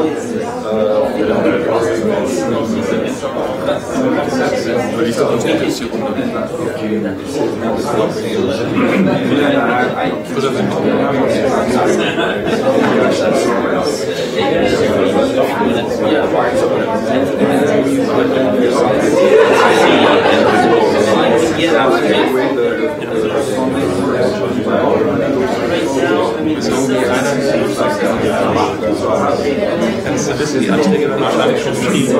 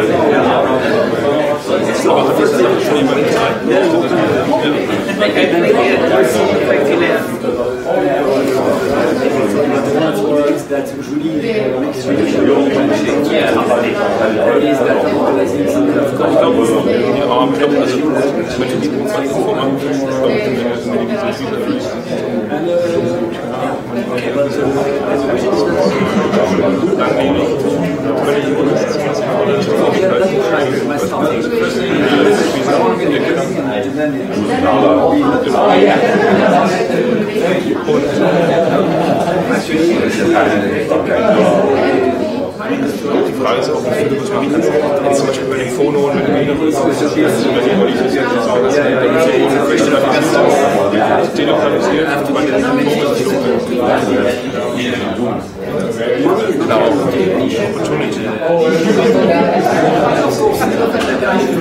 ja, schwierig zu sagen.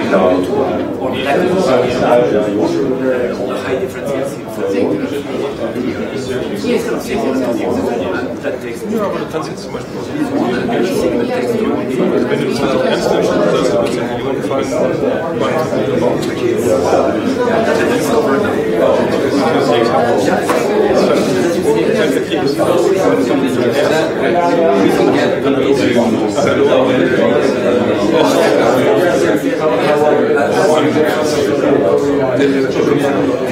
das Auge raus.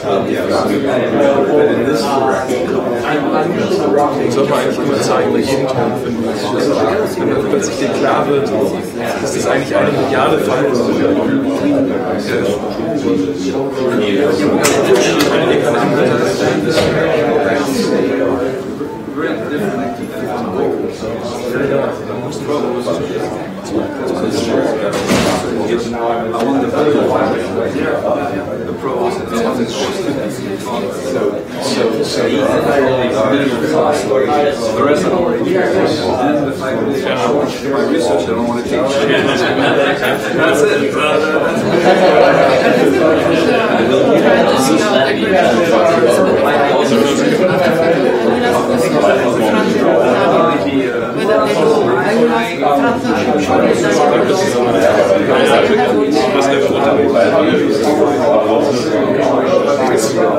So früh ist es schon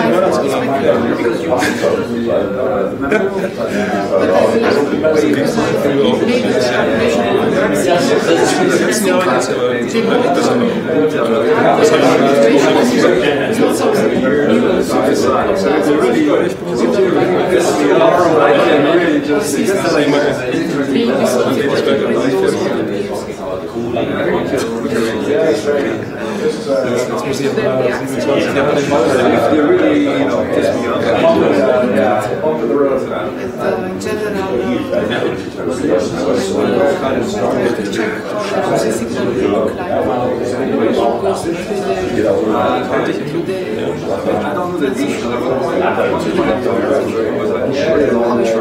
Dann willst du noch mehr.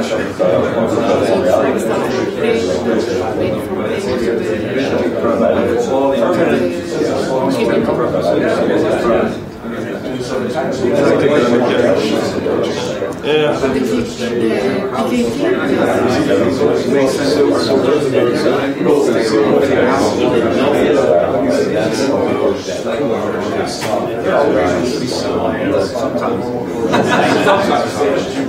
It could be an hour and a half.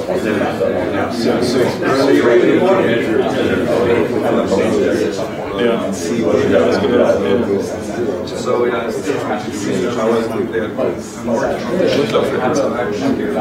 Durchlauf der Hitze. Because the transition point and the meaningful transition.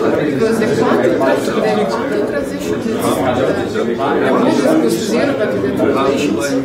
So the state is come to constant. The decay is such that you cannot really crystal. I don't know how they want to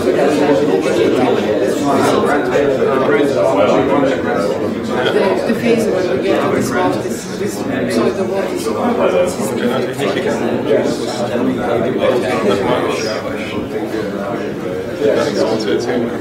No, this was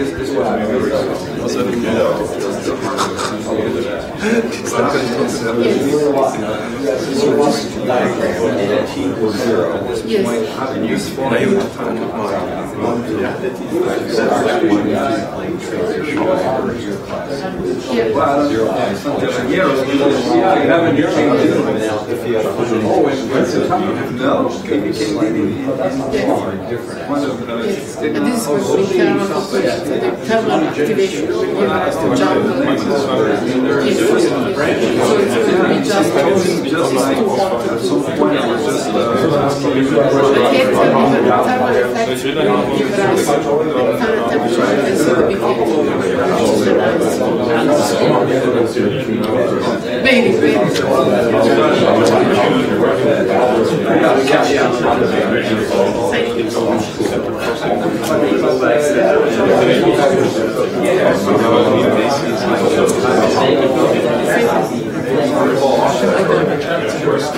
No, because it depends on the stiffness. There's a form that is a bit water, but it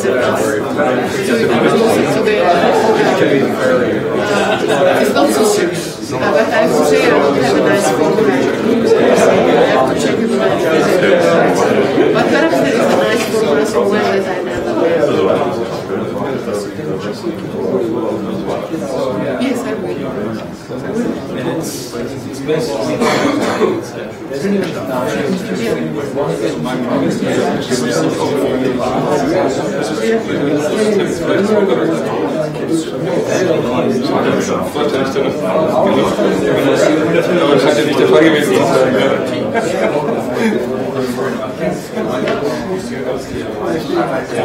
think what you need, or that you have the temperature, because if I give you the superfluid stiffness, then you know everything. So on the temperature will give us an expression of this rho S. This rho S is called stiffness, but it is used as the concept when you study transition. What is it? Vortices, but it doesn't have to be it's called like this spin.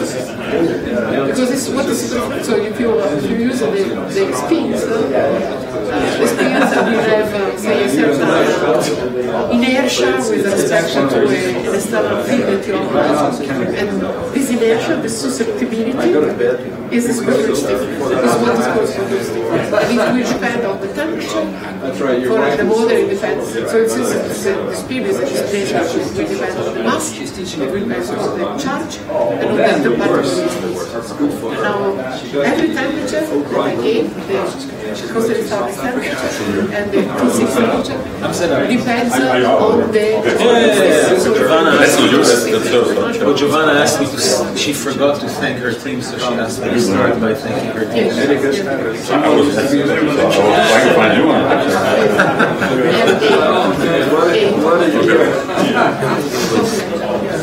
You have it on your machine now? No, it's on my machine. Okay. I'll start my computer. No, it's not the temperature is the distance. It's for the recording, I think. It's not for the history. I think it's okay. If you don't want to be on YouTube. You give him 1 minute to show the collaborators. I didn't show it. I was not concentrated. But then there is a second driver.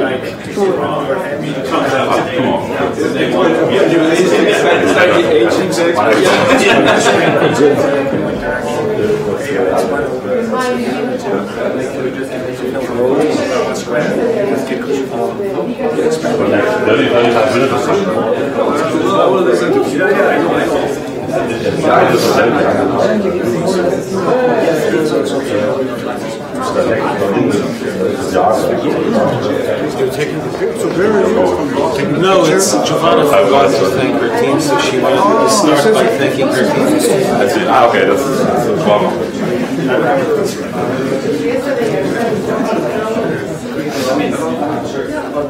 Oh, I'm sorry. Yes, that's what I was asking. This is just before Thanksgiving. In our case,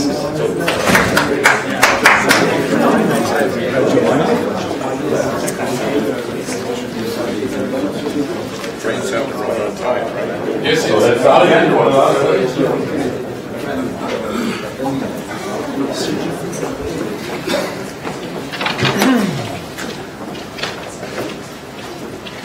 And the next speaker will be Giovanna again, no?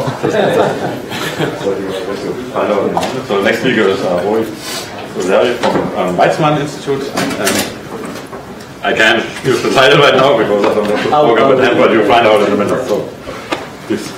Okay, well, thank you, Thomas, and thank you, Nico and Hussein, for having us here on this lovely workshop. I'd like to start by thanking Giovanna's team. So Giovanna forgot to thank her team, so she asked me to put this transparency. In particular, I'd like to thank Shraddha Sharma, Rebecca Krause, and Andreas. And also, thanks to Giovanna's collaborators. In particular, I'd like to mention Shmuel Fishman, who passed away this year. Shmuel was a great theoretician, he worked at the Technion. That's it. Okay, so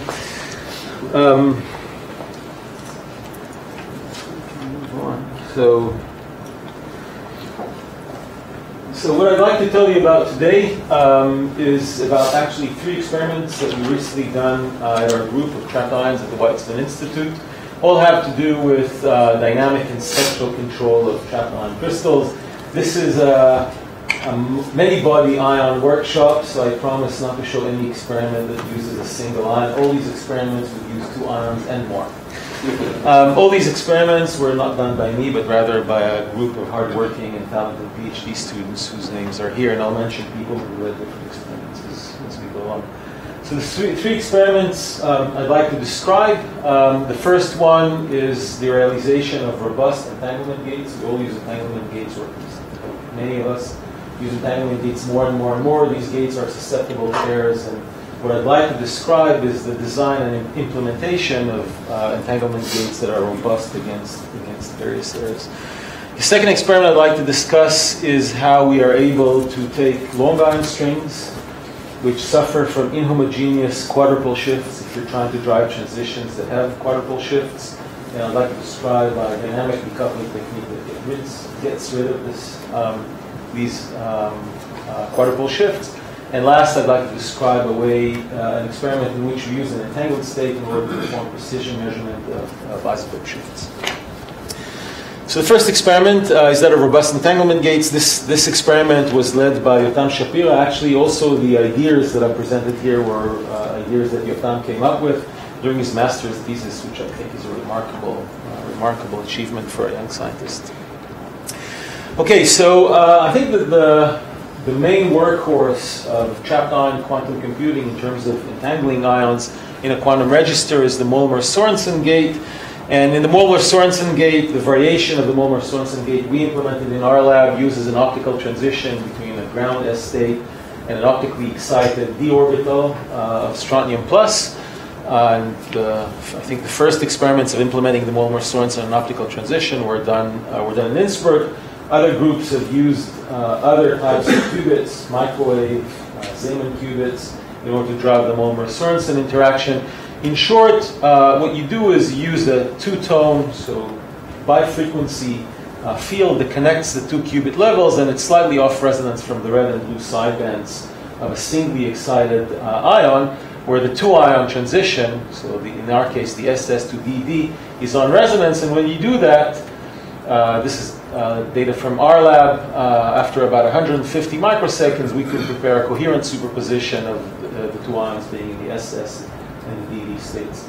Now, the Molmar-Sorensen gates are great. We perform them with a fidelity somewhere between 98 and 99%. The best that was demonstrated so far is a 3.9 fidelity. They're very good, but they are susceptible to errors. So if you have imperfections in different parameters in your gate drive, you're going to suffer from errors. And these examples for such parameters are the gate time, the trap frequency, the laser detuning, carrier coupling, and so on.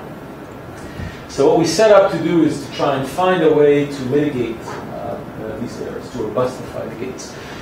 So again, the Molmar-Sorensen uses a bichromatic field where there's a carrier transition, the frequency that couples the S to D transition, but then you add up 2 sidebands. The plus and the minus here refers to the 2 sidebands. They're almost resonant with a motional sideband. The frequency of that motion is nu, and it's offset by some detuning, some gate detuning psi naught from this transition. The sum of these 2 frequencies again matches the transition from the SS to the DD.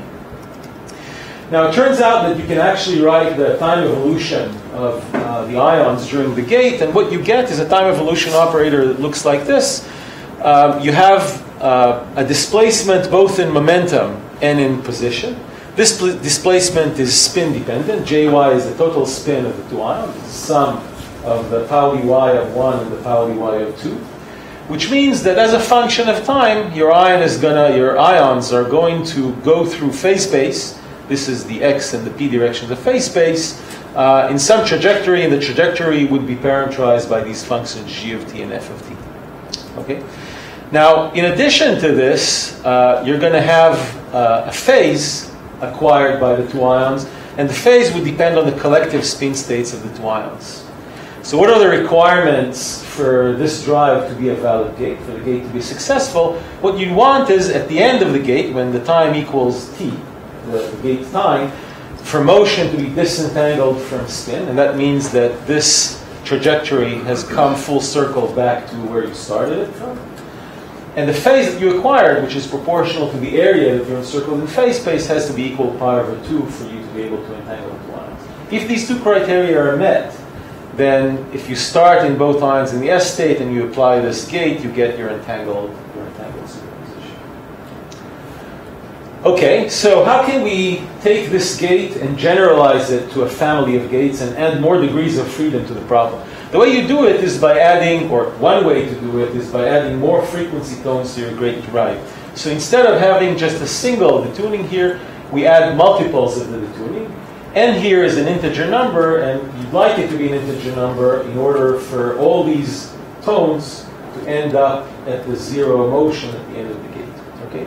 So this allows you to generalize the gate to a family of gates, if you like.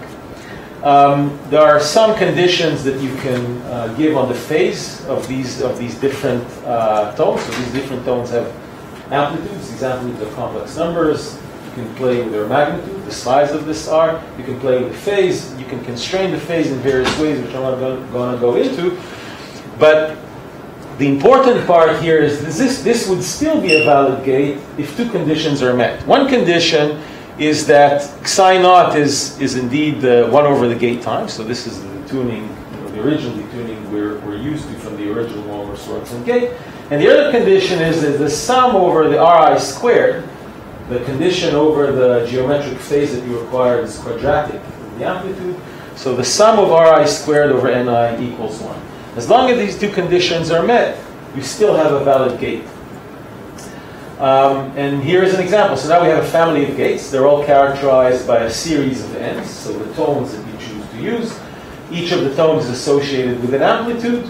And here are examples for 3 different gates. This is the n equal 1 is the original Wolmer-Sorensen gate. This is circled here. But I can also drive a 2-tone gate where instead of a single off-resonance frequency away from the sideband, I have 2 of those. In this case, it's n equal 1, n equal 2, and I get this heart-shaped trajectory here. And I can play with a 3-tone gate and get this funky green shape. All these are valid gates and will entangle your ions just the same. Turns out that if you write the time evolution operator, again, it will look very similar. You'll have a spin displacement, so a spin-dependent momentum displacement, spin-dependent spin-dependent position displacement. Both are parameterized by functions g of t and f of t, and a geometric phase, which is parameterized by the function a of t. Now that we have more degrees of freedom, we can try and use these degrees of freedom. We have redundancy, so we can design these degrees of freedom in order to robustify the gate. How do we do that? We can find an analytic expression for the gate fidelity, and it looks like this. So this is the gate fidelity after we finished running the gate. You can see that the gate fidelity depends on f and g being 0 here, and a equals pi over 2. In this case, this sun function would be 1. If f and g are equal 0, then these two exponents are 1. And in this case, we get a fidelity. So if we sum the fractions here, we get a fidelity of 1.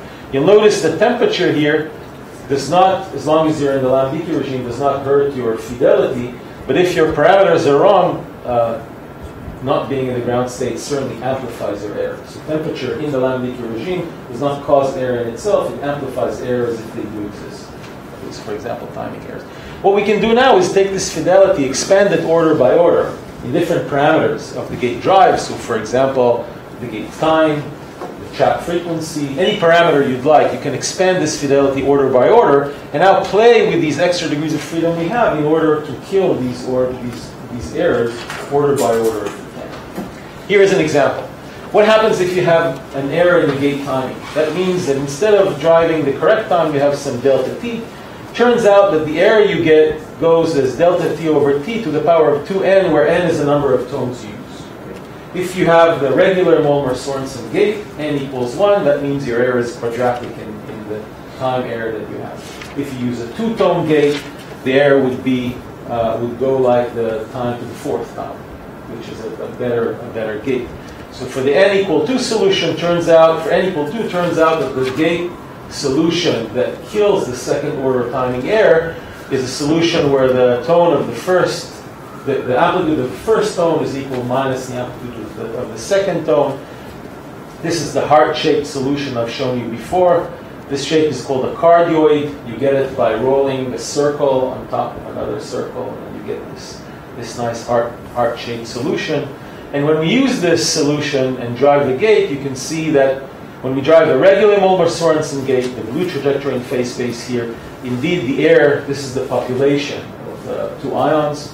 The red curve is the SS population, the blue curve is, the blue curve is the SS population, the red curve is the DD population, the yellow curve is the SD plus the S population. You see that errors in the gate time correspond to a quadratic error in the population. You like a 50% population at the gate time.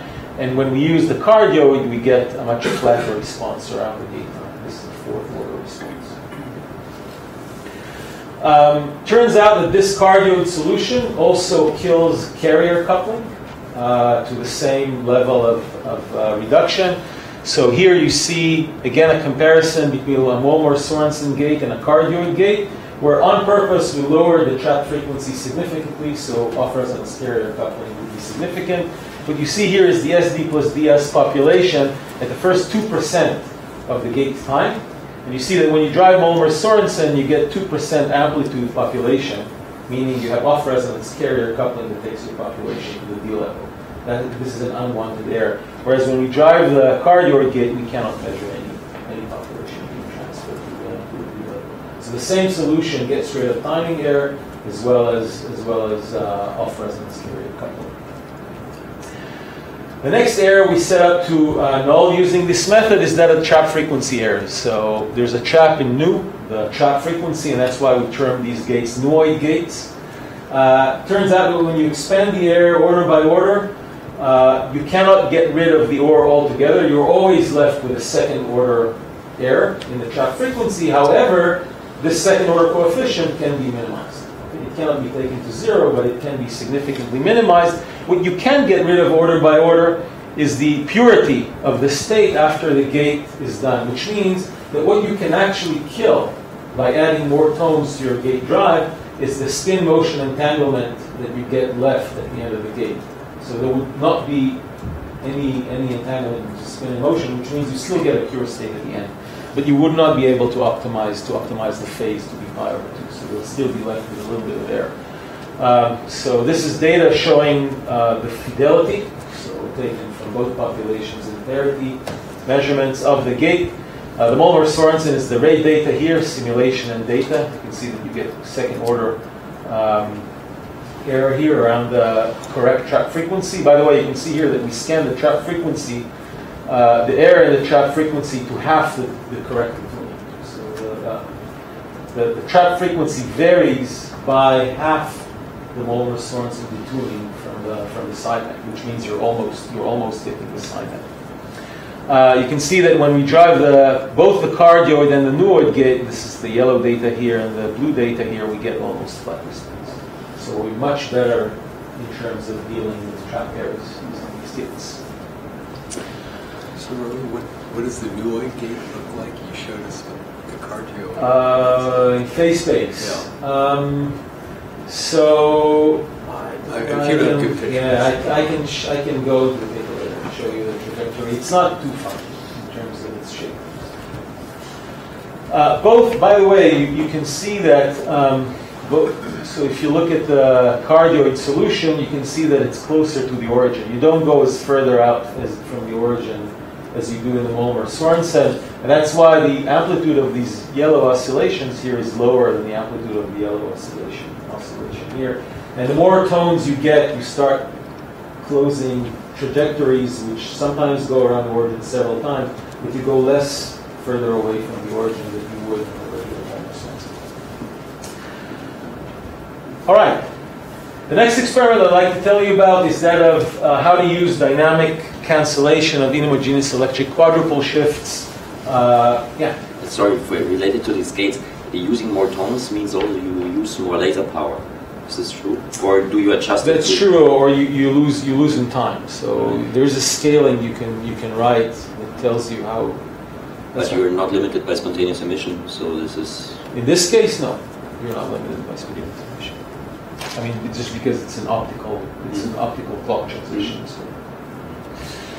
Okay, the second experiment I'd like to describe is that of using dynamic decoupling in order to kill quadrupole shifts on trapped ions. In particular, it's important when you use trapped ion crystals and the quadrupole shift is inhomogeneous. This is an experiment, the theory here as well as the experiment theory was developed, and the experiment was performed mainly by Ravid Shaniv, who's now a postdoc at Gila.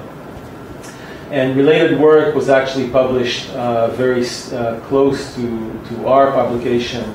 This was a collaboration between Alex Retzkill's group who did the theory and Pete Schlitzky.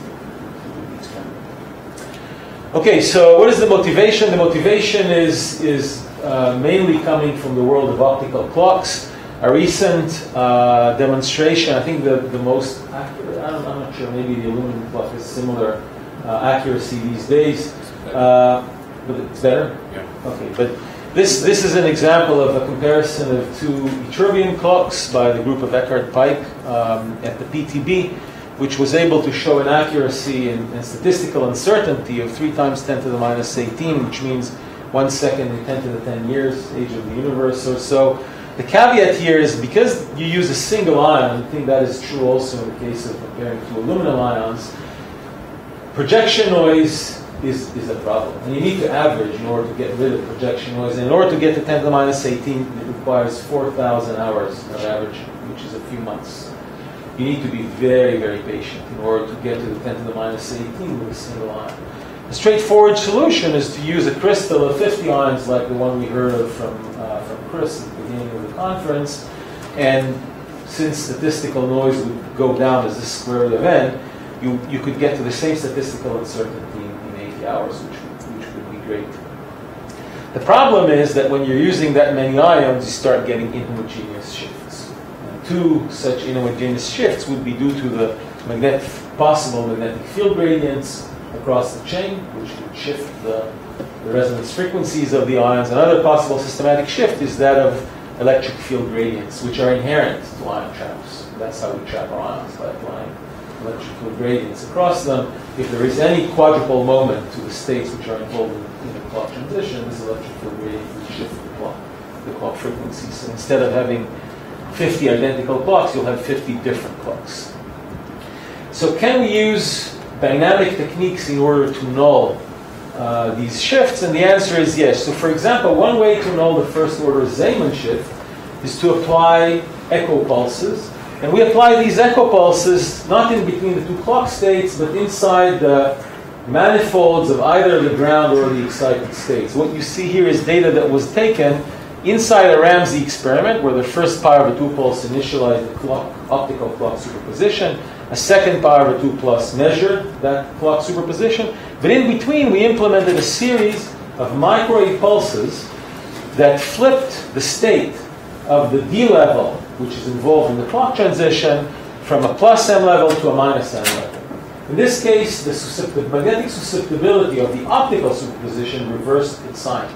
Now, it reversed its sign, but it had a different magnitude, which means your echo pulses has to be placed such that the waiting times are not the same in the two states. But if the ratio of waiting times is equal to the ratio of magnetic susceptibilities, you can get rid of the first order Zeeman effect.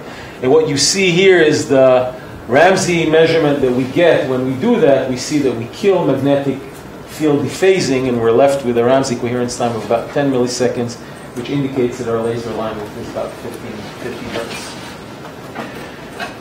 It's a bit tougher or a bit more complicated to get rid of the quadrupole shift. So in the clock superposition, the ground state does not have any quadrupole moment. It's spherically symmetric. It does have a Zeeman splitting.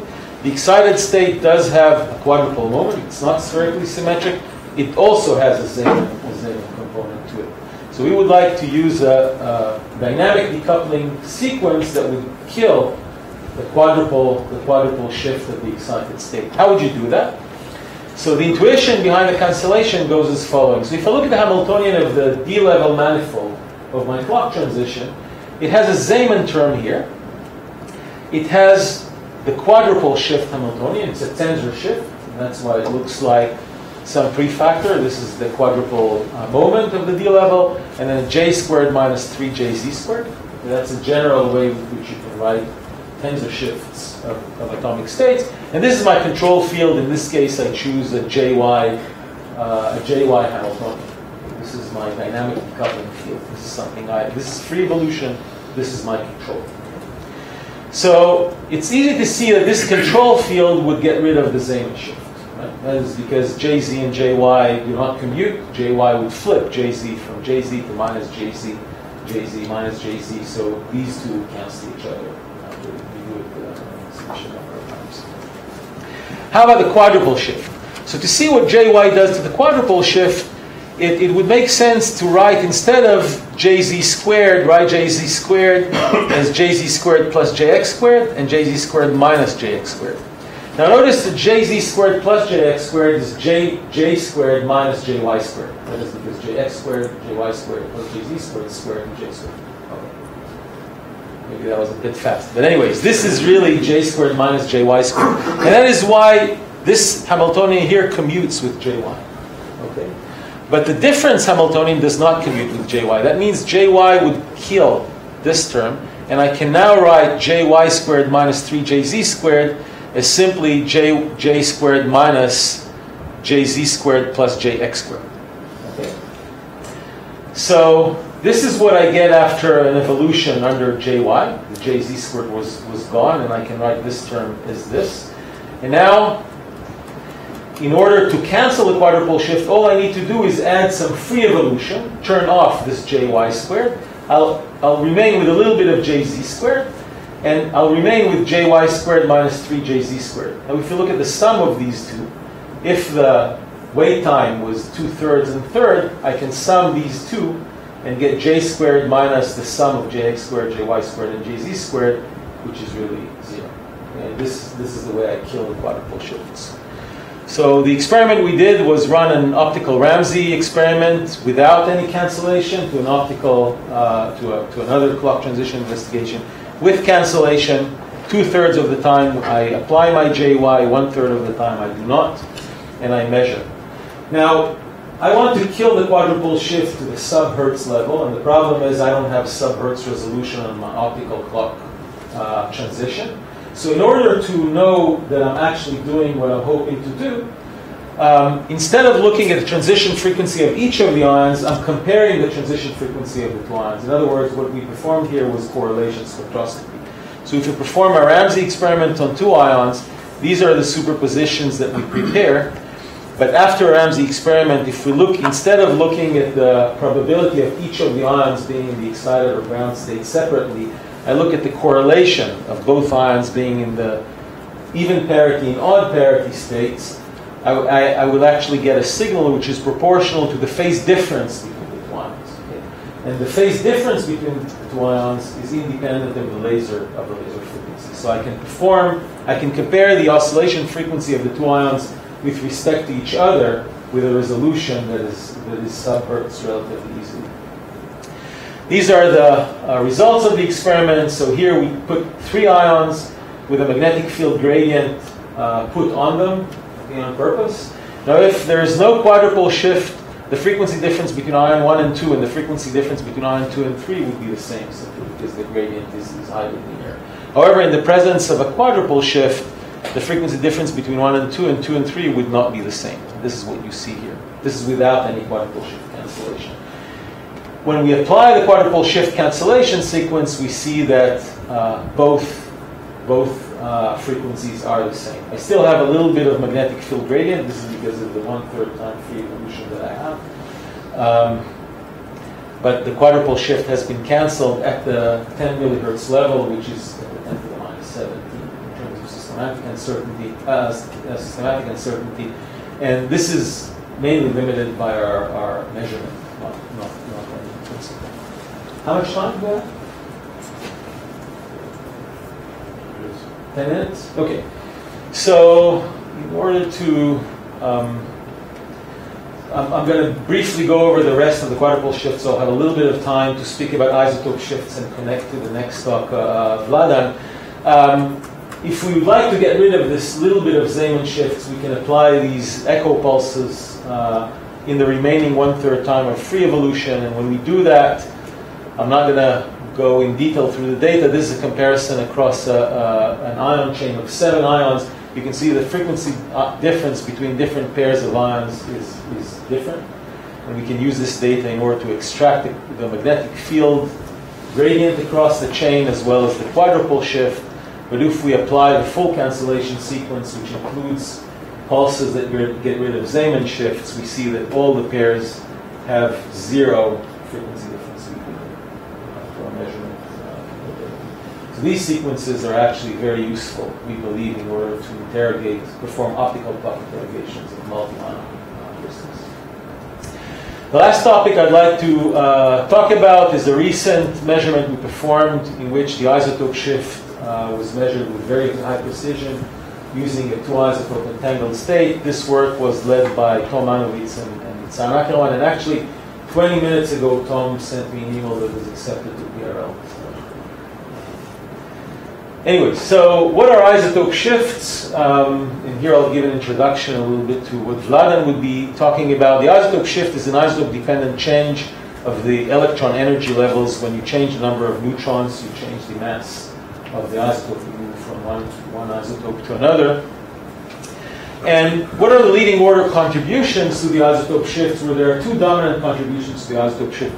One comes from the difference in mass between the different isotopes. So, for example, the reduced mass, when you solve the atomic spectrum, you look at the electron in the center of mass frame. The reduced mass in the center of mass frame depends on the mass of the nuclei. Okay, only a little bit, but it does. The second leading contribution is that of it's the field shift. It's due to the fact that the nucleus is not a point charge particle. It rather has a finite charge radius. And the electronic wave function overlaps this R equals 0 nucleus, and that changes the energy of the electron.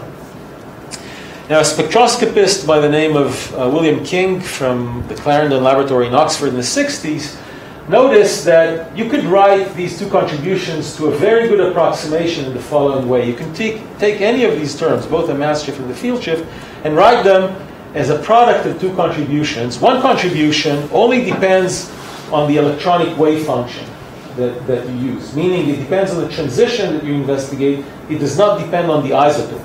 For example, if you look at the field shift, then the F prefactor here depends on the density of the electron on the nucleus. That, to a very good approximation, at least in first order approximation theory, does not depend on the mass of the nucleus. It only depends on the electronic wave function, on the transition you use. Whereas the charge radius of the nucleus does not depend on the transition you use. It only depends on the isotope that you use. And this factorization also holds to a very good approximation for the mass shift. And that means that if you now take this equation here and you divide by the difference in reduced masses, this is the dependence on the isotopes in the case of mass shift, you can write a normalized isotope shift as a sum of 2 electronic terms and only one term that depends on the nucleus. Okay? Now, if you take 2 such transitions, you can take this unknown quantity out and write one of these transitions as a linear function of the other transition. And now if you plot these normalized isotope shifts with respect to each other along an isotope chain, you expect to see a highly linear relation. This is called the King plot.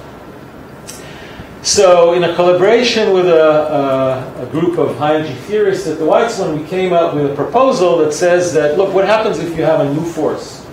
You have a new force, it could be a scalar force that couples the electron to the nucleus. You'll have some interaction potential between the electron and the nucleus that will look like a Yukawa potential with a range that depends on the mass of this mediating boson. And in this case, you would have another term in the King relation that would bend the King plot away from linearity. And in a later publication with more collaborators, we're able to predict bounds that you could place on the existence of such new forces, such new physics, given an isotope shift comparison along an isotope chain of given different atomic species. Among these are both neutrals as well as ions. Ions are particularly convenient for this measurement. With the data I'm showing here is preliminary data coming from Mikkels lab, and you'll hear soon about other data that was taken in Vladan's group. Here, linearity was confirmed at the sub-kilohertz level. Sub-kilohertz level, or even 100 hertz or so.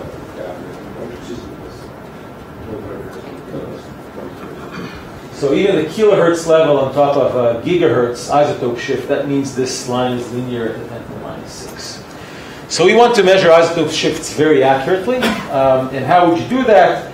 We've measured the isotope shift between strontium-88 and strontium-86. It's a 570 megahertz isotope shift. And if you want to measure this with sub-hertz accuracy, that means you need to interrogate this clock transition with 10 to the minus 15 accuracy, which is very difficult. However, if you prepare an entangled superposition of one isotope being in the S and the other isotope in the D and vice versa, you'll notice that this superposition is in the decoherence-free subspace because all its magnetic moments and quadrupole moments are almost identical, so magnetic field noise will not affect the superposition at all. In fact, the laser phase noise will not affect the superposition at all, but the superposition would evolve at the frequency difference between these two states, which is the isotope shift exactly, and the isotope shift only. So, if you like, this is a synthetic RF atomic clock with the radio frequency, transition frequency, which equals the isotope shift exactly. So this is the experiment we performed. We trapped a 2-ion crystal, strontium-88, strontium-86, using sideband transitions, so blue sideband and red sideband transition, prepared this entangled superposition, and measured the rate at which the superposition phase evolves as a function of time. In fact, you don't need to entangle the ions in order to do that. Similar to the experiment I've shown before, it's enough to apply 2 carrier pi over 2 pulses and look at the correlation spectroscopy between these ions. The price you pay is a little bit less contrast in your signal. This is the red data here. So by performing this measurement, we were able to measure the isotope shift between these two isotopes with about 9 millihertz uncertainty. Statistical and systematic being on par. That corresponds to a fractional frequency uncertainty of the isotope shift at 10 to the minus 11, which corresponds to an uncertainty on the full optical transition of about 10 to the minus 17.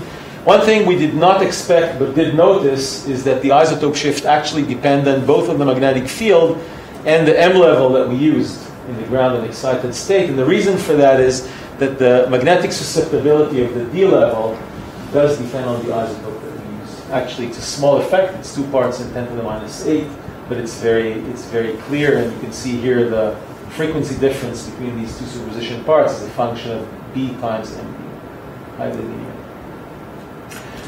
Okay, so with that, I would like to conclude and thank all the hardworking students and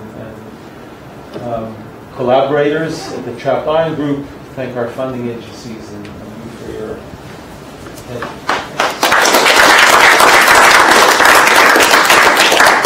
Thank you very much, Tori. We have time for questions. So Rui, with the multi-ion clock, you talked about Zeeman shifts and quadrupole shifts. You can also cancel those by appropriate averaging over M sublevels, right? And I'm just wondering if you can keep track of each ion by itself and average over M sublevels ion by ion. Do you get to use the whole chain? Is that another way to eliminate those systematics? For sure. One disadvantage you'll have is the fact that your laser, unless you have individual addressing, your laser frequency would be different. Your tuning would be different to each and every ion. That could lead eventually maybe a little bit to imperfect pi pulses. And I think that's a small overhead. The main overhead, in my opinion, is if you look at noises that could come up with these parameters, then when you know these things coherently, you do it much faster, which means you're robust. You're more, in terms of the spectrum of noises you're able to deal with, it's much larger than the spectrum of noises you're able to deal with when you try to measure each ion separately and then average over different networks. But you're right. I mean, if you do this without, you could average these errors out incoherently. You don't necessarily have to average them out coherently. This is coherent averaging.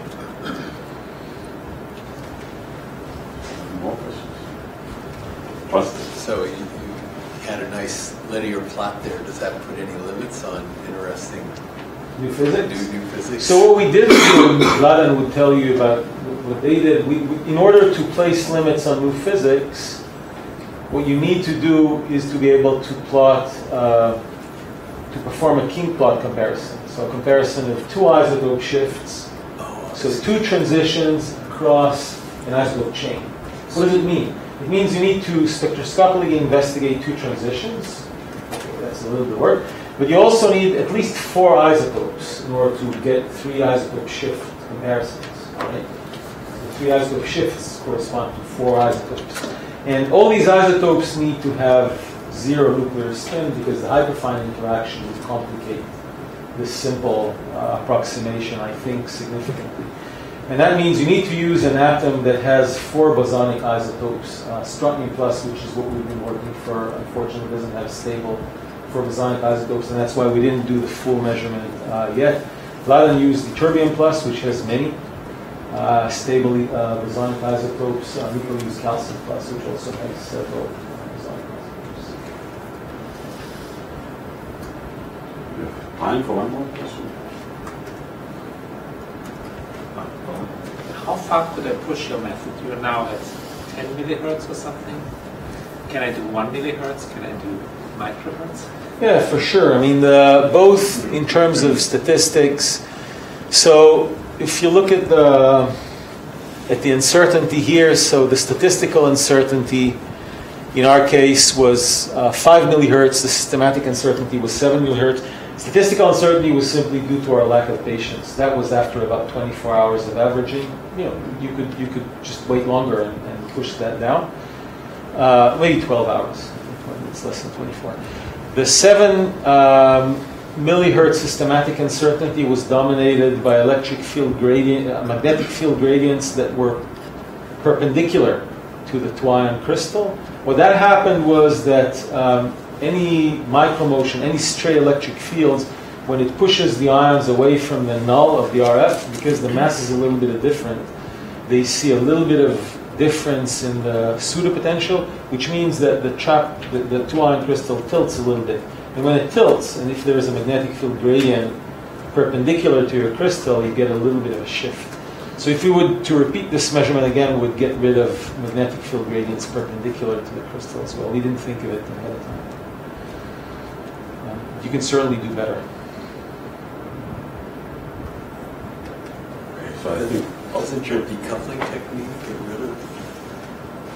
So here there's no decoupling. This is an entangled superposition. Okay. What we did in order to get a magnetic field gradient along the axial direction of the 2-ion crystal is to take data when the 2 ions are in interleave data when the 2 ions flip their positions.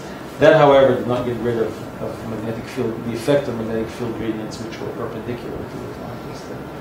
It took us about 6 months to figure that out. Okay, so thanks again. And the next and final talk of the meeting will be given by Hans Vladan. We are glad you made it. Took the long way from. Sorry, I can teach this.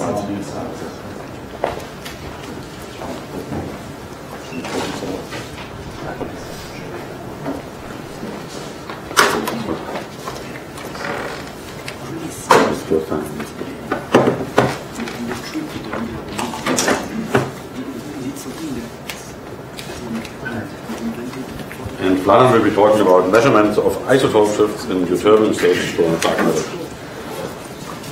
Thank you all for staying here till the end. I'm excited to give this talk because this is the first time I talk about these new results, and unlike most other things that we do, where we kind of know what we expect, and if it doesn't work, we just try to make it better until it agrees with theory. Thank you. Here we have really no idea of what we will measure.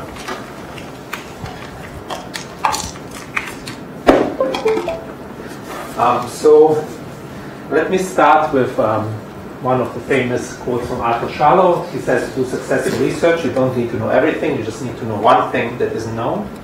And this particularly applies if it's something that nobody has a clue about. Okay? And what nobody really knows is the question of physics beyond the standard model of dark matter.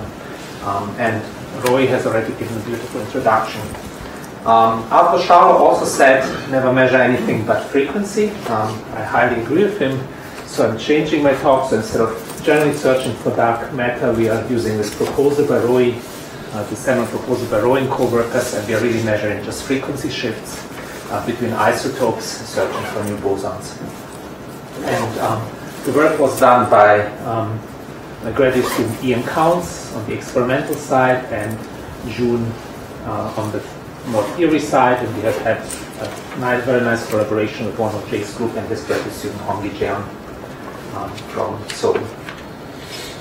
So the idea is to use for a fifth force, an unknown fundamental force, for precision spectroscopy on optical transitions. And I will present result to you on measurements with 5 bosonic isotopes. In ytterbium, we are lucky, we have 5 isotopes of spin 0. It turns out to make these precision measurements, at least at our current level of understanding, you want to have spin 0 bosons. And we are lucky to have 5 of those that we can trap and measure. We have done the measurement in 2 different D3 half and D5 half quadrupole transitions.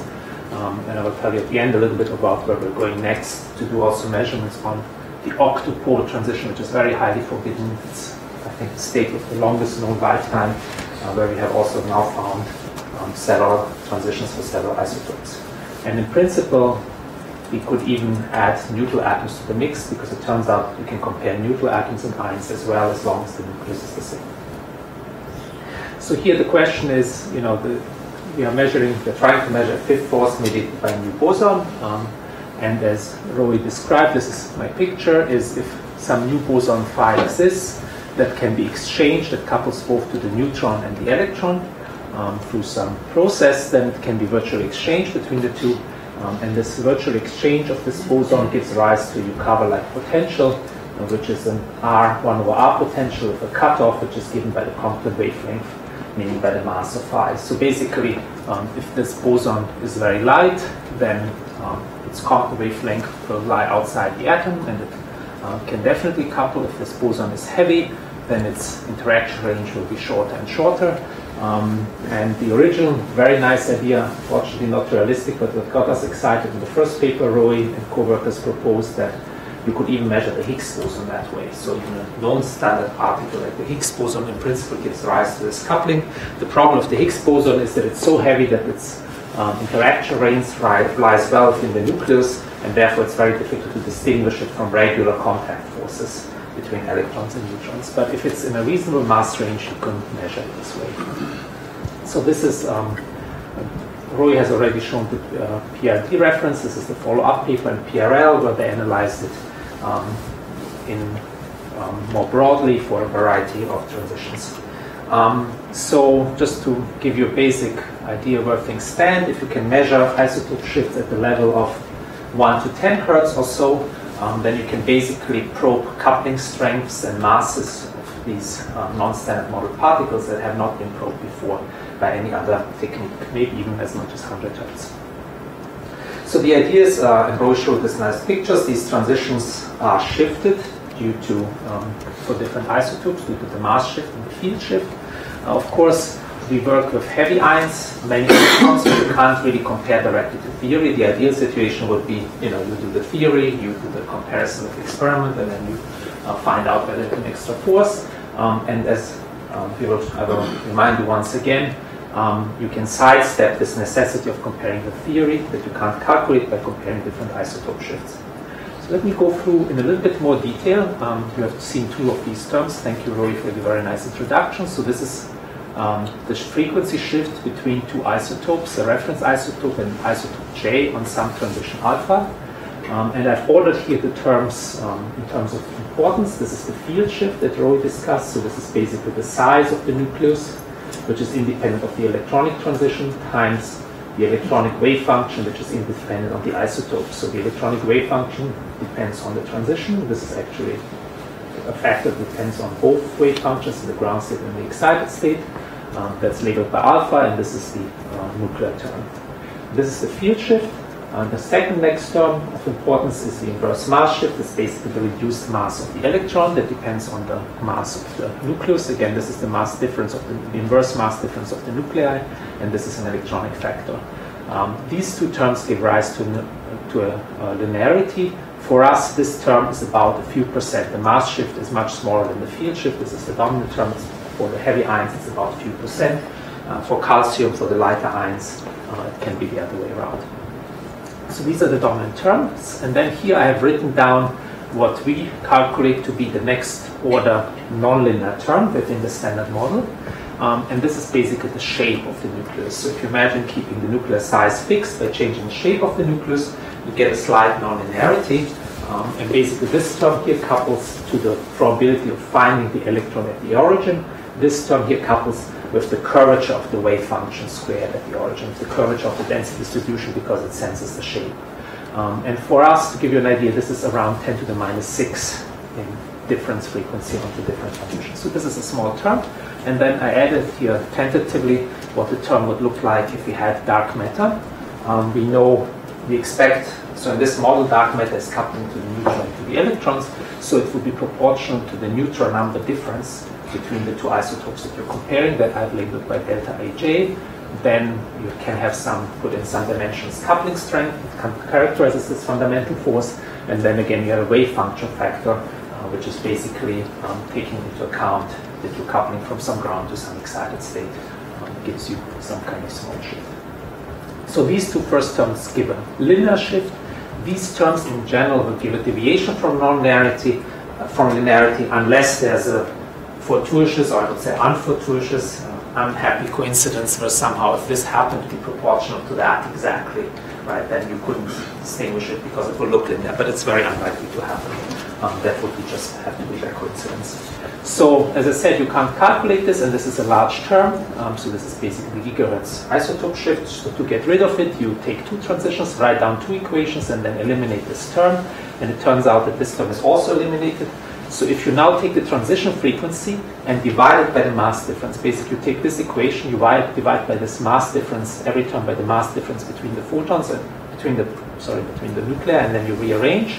Then you can write the transition frequency, the normalized to the mass shift, on some transition beta as a linear function of the same normalized transition frequency on some transition alpha. This is what Roy was showing with some coefficient in front. The mass shift gives you now an offset to the slide. For us, as I said, this is very small, and these coefficients are basically differences and scale differences of the coefficients that you saw before in the previous slide in two different transitions.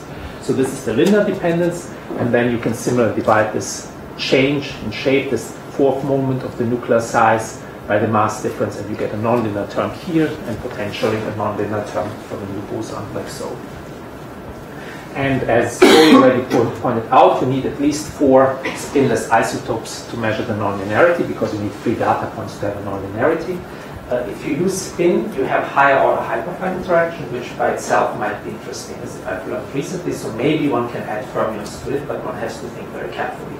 Typically, the fermions deviate from this line. So for instance, for us, I will show you, we see some nonlinearities at the kilohertz level. The fermion nonlinearity is at megahertz level, due to this hyperfine shift. So maybe fermions can be included.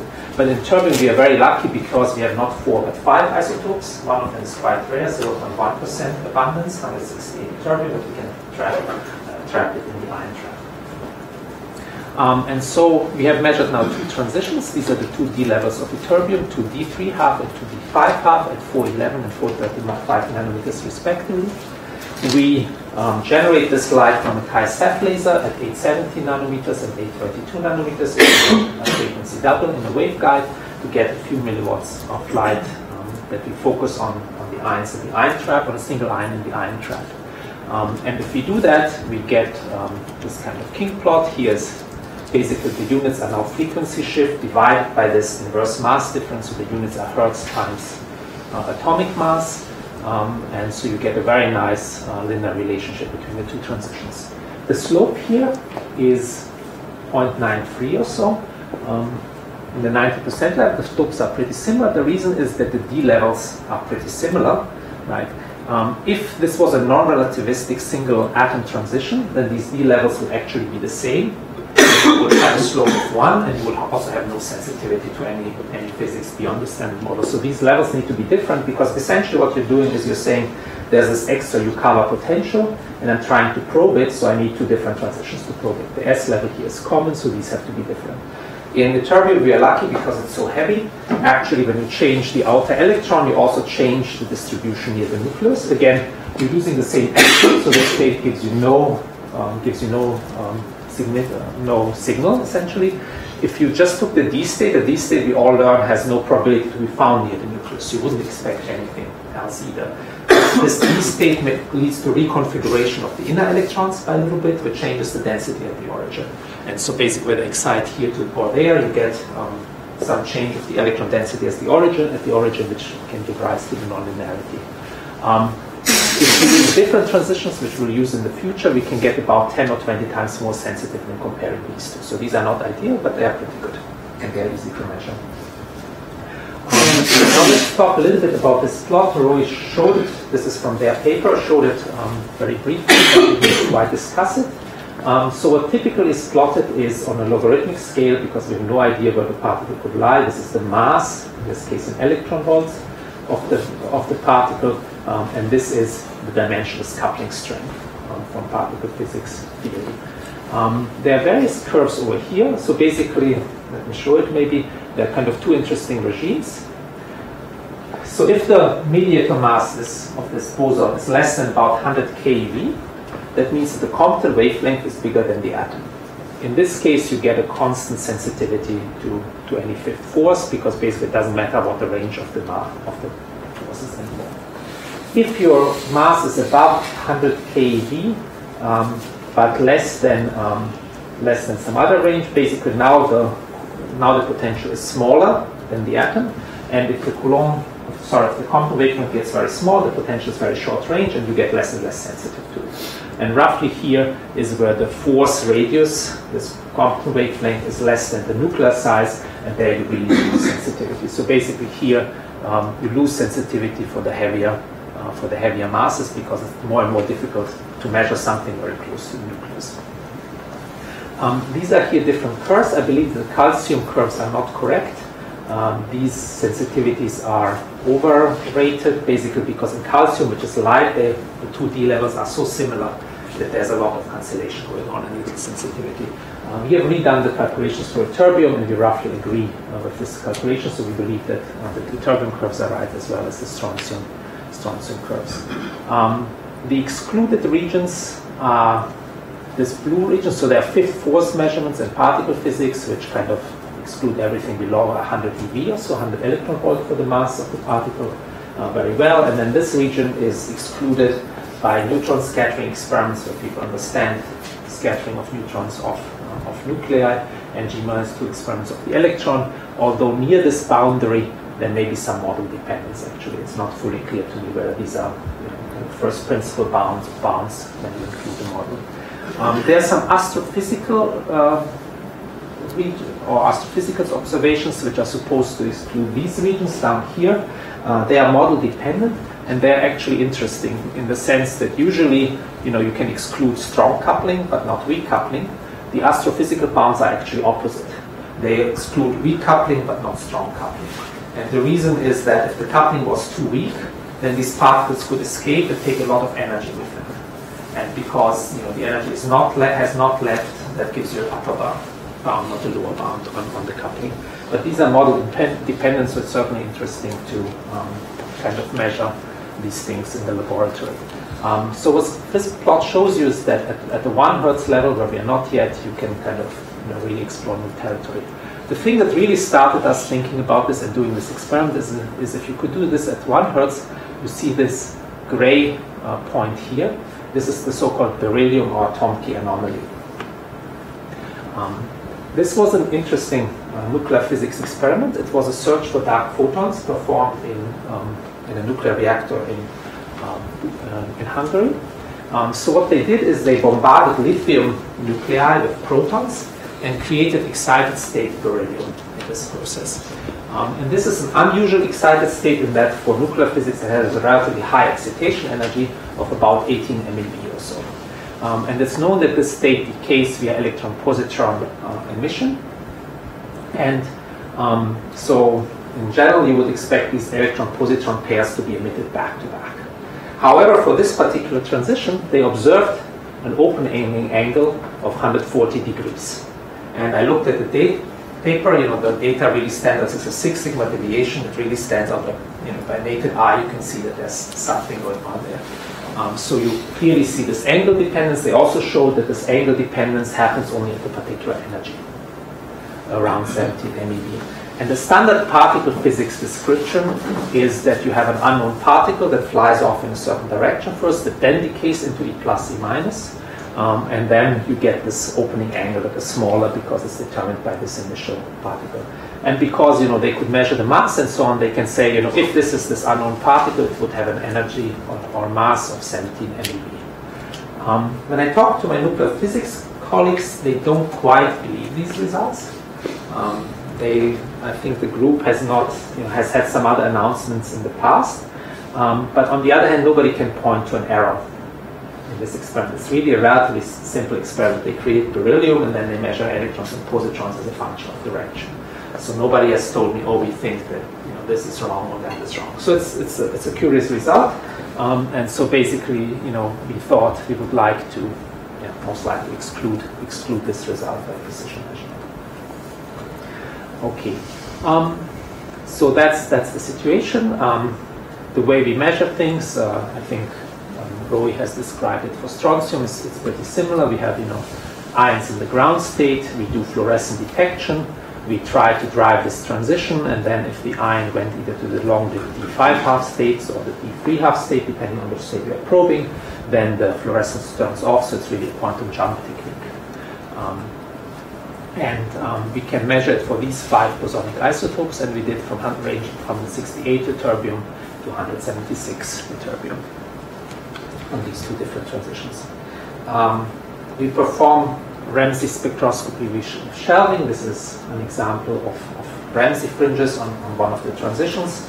And another Charlotte Plotis, he says, always measure twice, once quick and dirty, and the second time the best you can.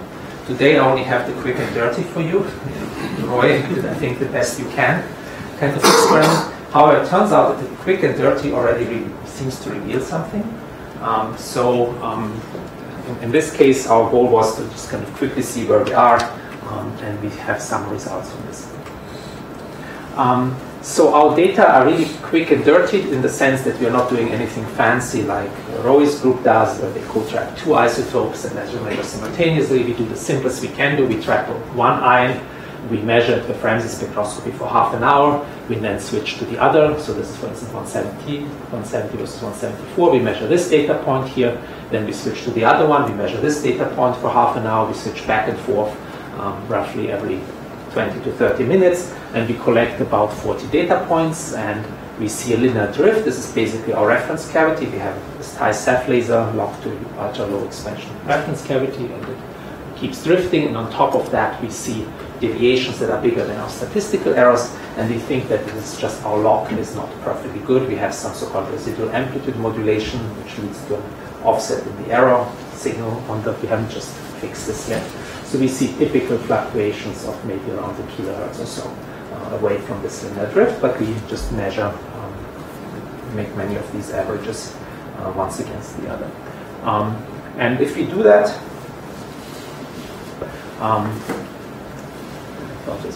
okay, so this is the plot that I've shown you. This is the Dirac-King plot. If we zoom in by a factor of 1,000,000, so we zoom into these points by a factor of 1,000,000, so the way I'm displaying it here is I'm breaking this axis. So here we have a range of plus minus 10 times 10 to the 6 in these units hertz times the atomic mass, and then you should think about, this axis is broken by 1,000,000, and then comes the next piece here. And here, this is for the 411 transition, same thing.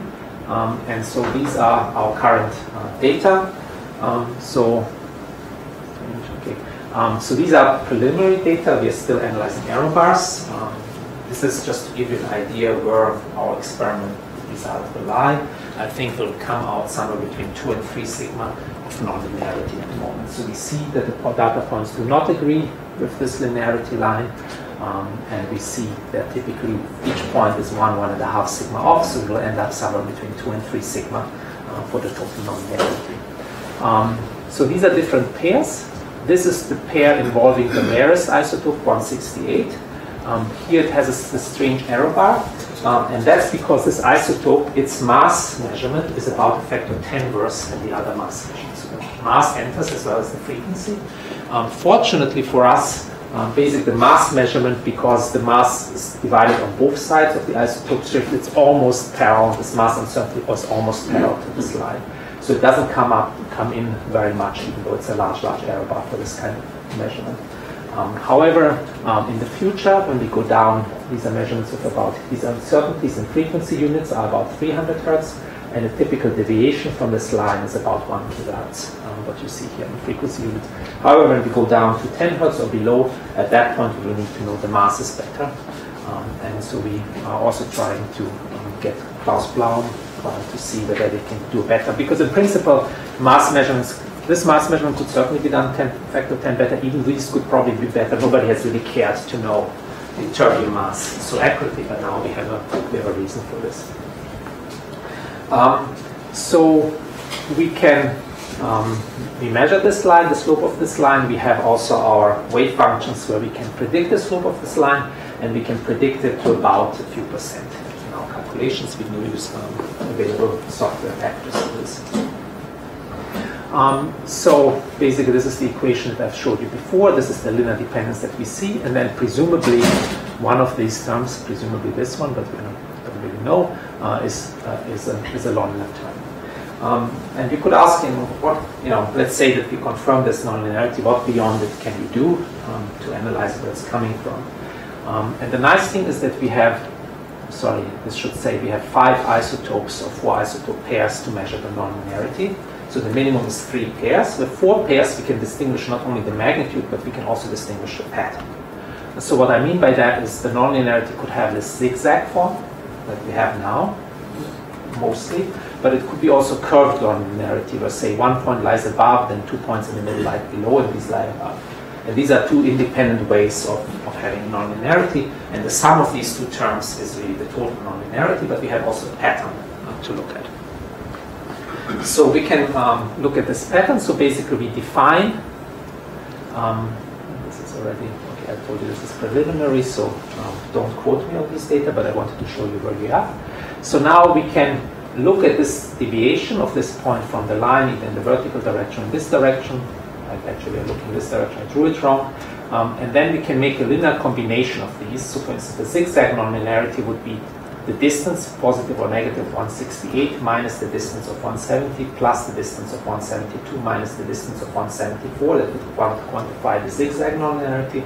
And on the other hand, 168 minus 170 minus 172 plus 174 would quantify the curve nonlinearity. And these can have both signs depending on whether the data points lie above or below these lines. So we can analyze things this way. So we can do a plot where we on one axis plot the zigzag nonlinearity, this is this axis, and on the other axis plot the curve nonlinearity.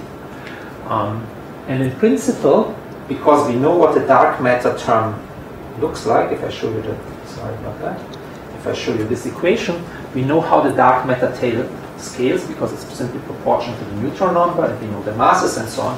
So we can in principle predict if it's dark matter, where in this plane it should lie. Basically, if it's dark matter, there's a fixed ratio of zigzag nonlinearity and curve nonlinearity, and when we calculate for the pairs that we're analyzing, then dark matter would have to lie along this line in the graph. If you have the standard model, delta r to the 4, leading term nonlinearity, then in principle it can lie anywhere in this plane. It's just given by the shape of the nuclei for the various isotopes and so on. We are now working with some nuclear calculation people who can in principle calculate these. And for other isotopes where also measurements have been performed of delta r to the 4, other species this can be measured directly via electron scattering. For instance, these calculations work very well, but we don't know for perturb you how well they work, but in principle this term could be measured independently. I should say we have evaluated what we think the next order terms are, so this is the shape term in the standard model. We evaluate its magnitude to be less than what we observe. We expect this to be about 100 Hertz, but it depends on the wave function in front of here. The next order term is a second order shift. Roy described it very briefly. So here you're assuming that the wave function is isotope independent and just the nuclear size changes, and you evaluate the interaction with the changed nuclear size and the old wave function. Another next order term is the change of the wave function of isotope that then interacts with the nucleus. We can calculate that term. We think that it's about a factor between 10 and 100 smaller than this term. And the next term after that we believe enters is the so-called polarizability of the nucleus. It's something that nuclear physicists would love to measure. It's the fact that the nucleus can actually change in the electric field produced by the electron. And that term should be at the 1 Hertz level or so. So this is where currently, and again, don't quote me on this, this data point will move and the error bars will probably be adjusted a little bit, but roughly speaking, this is where our measurement in non-linearity currently lies. If you had pure dark matter non-linearity, you would expect to zoom in on this line somewhere, depending on the strength of the non-linearity.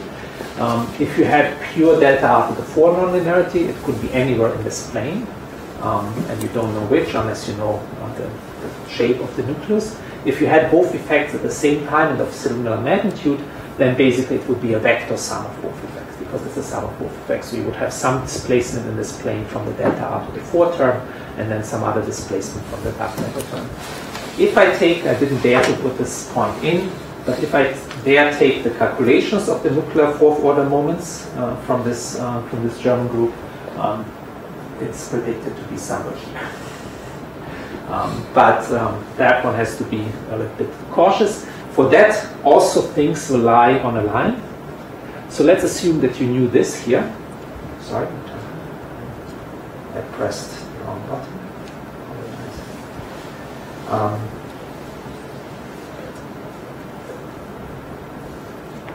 So if you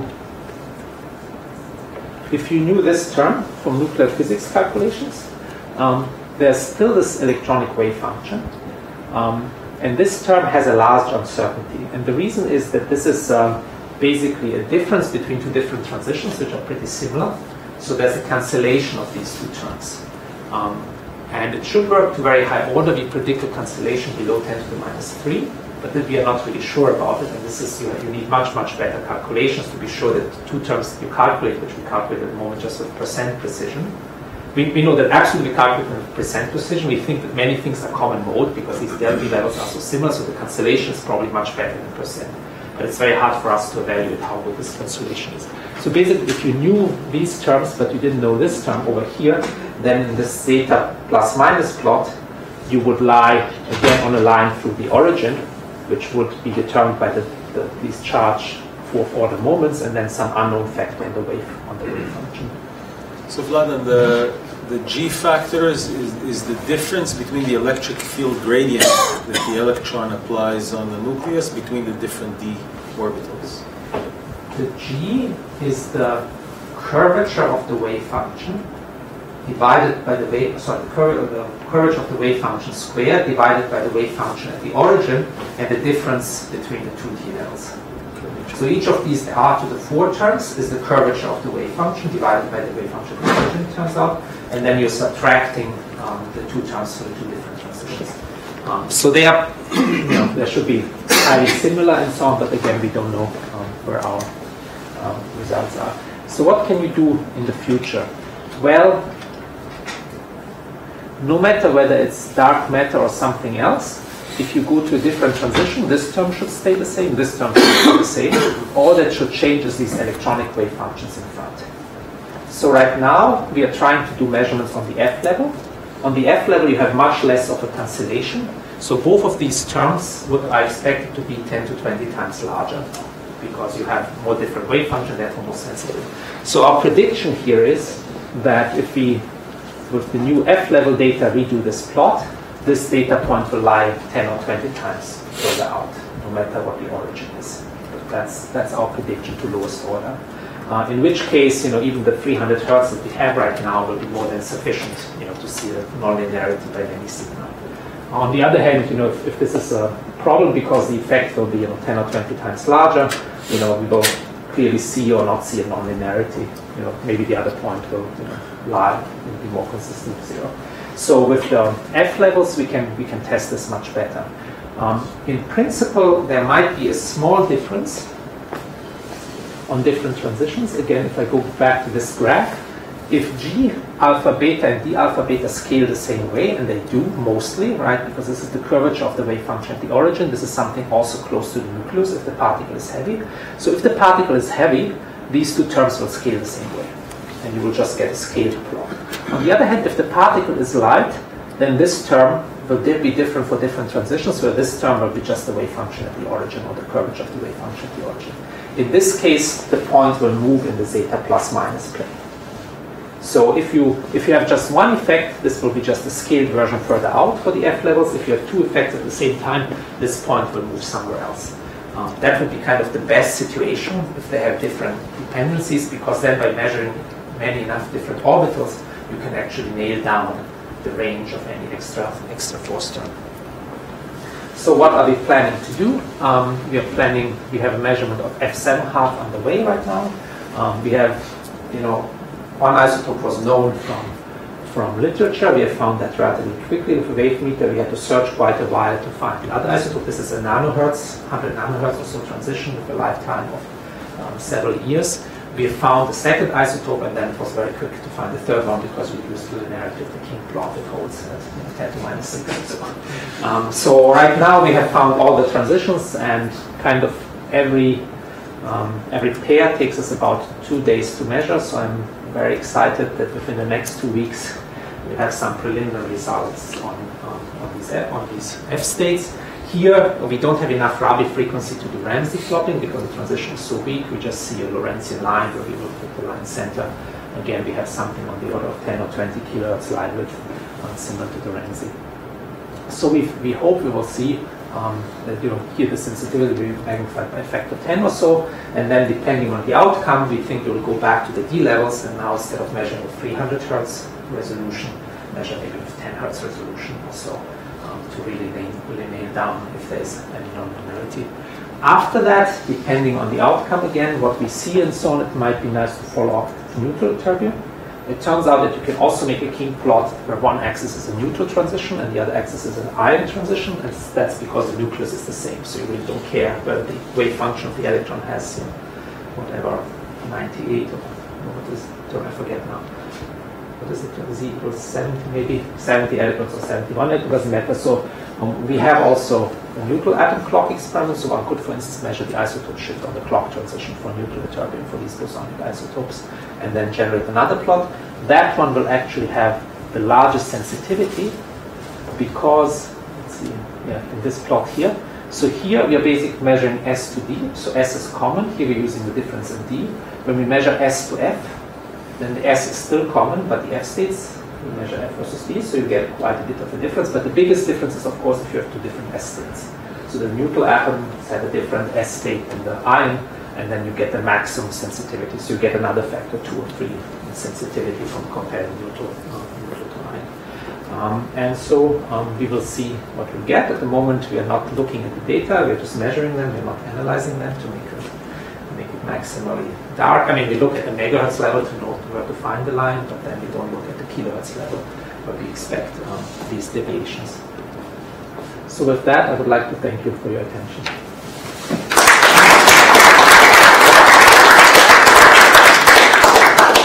Let's start off with a very fresh and recent news, so we have some time for questions. So Vlad, your measurement, you said you measure an isotope pair, and then half an hour later another isotope pair, and your flywheel in between is the block to the cavity, which is drifting linearly, but you know the linear slope well enough to nail things down at the... Right.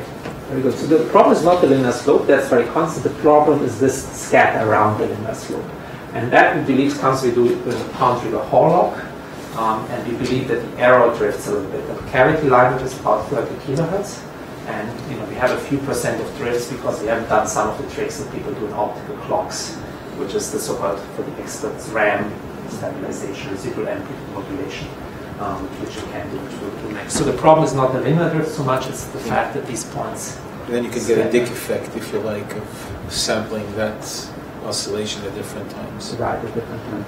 So this is really what our data look like. We measure this point, then that point, this point, then that point. So this is kind of one day, and I believe these are 12 hours or so, then this is another day. And then this get like that. So, you could obviously do it much better using some of your techniques. I just have a naive question. I mean, the fact that the F wave function would be much larger than the D wave function, intuitively you would say that the electron is less close to the nuclei, so then it is a bit hard to integrate that. It would be a better measurement. Right. So it's not a single electron transition. The turbine is so heavy that if you take an electron to the F state, everything else rearranges at the 10% level or so. Right. It's really a big effect. We have these calculations where we can do. So basically, the fact that you put it, you're right. If it was a one electron transition, we would have no sensitivity even for the D state, right? Because the scale is R to the L to the +1 density near the origin. So it's really the fact that we have a many electron atom, and that when you change the orbital, everything changes, including the density at the origin.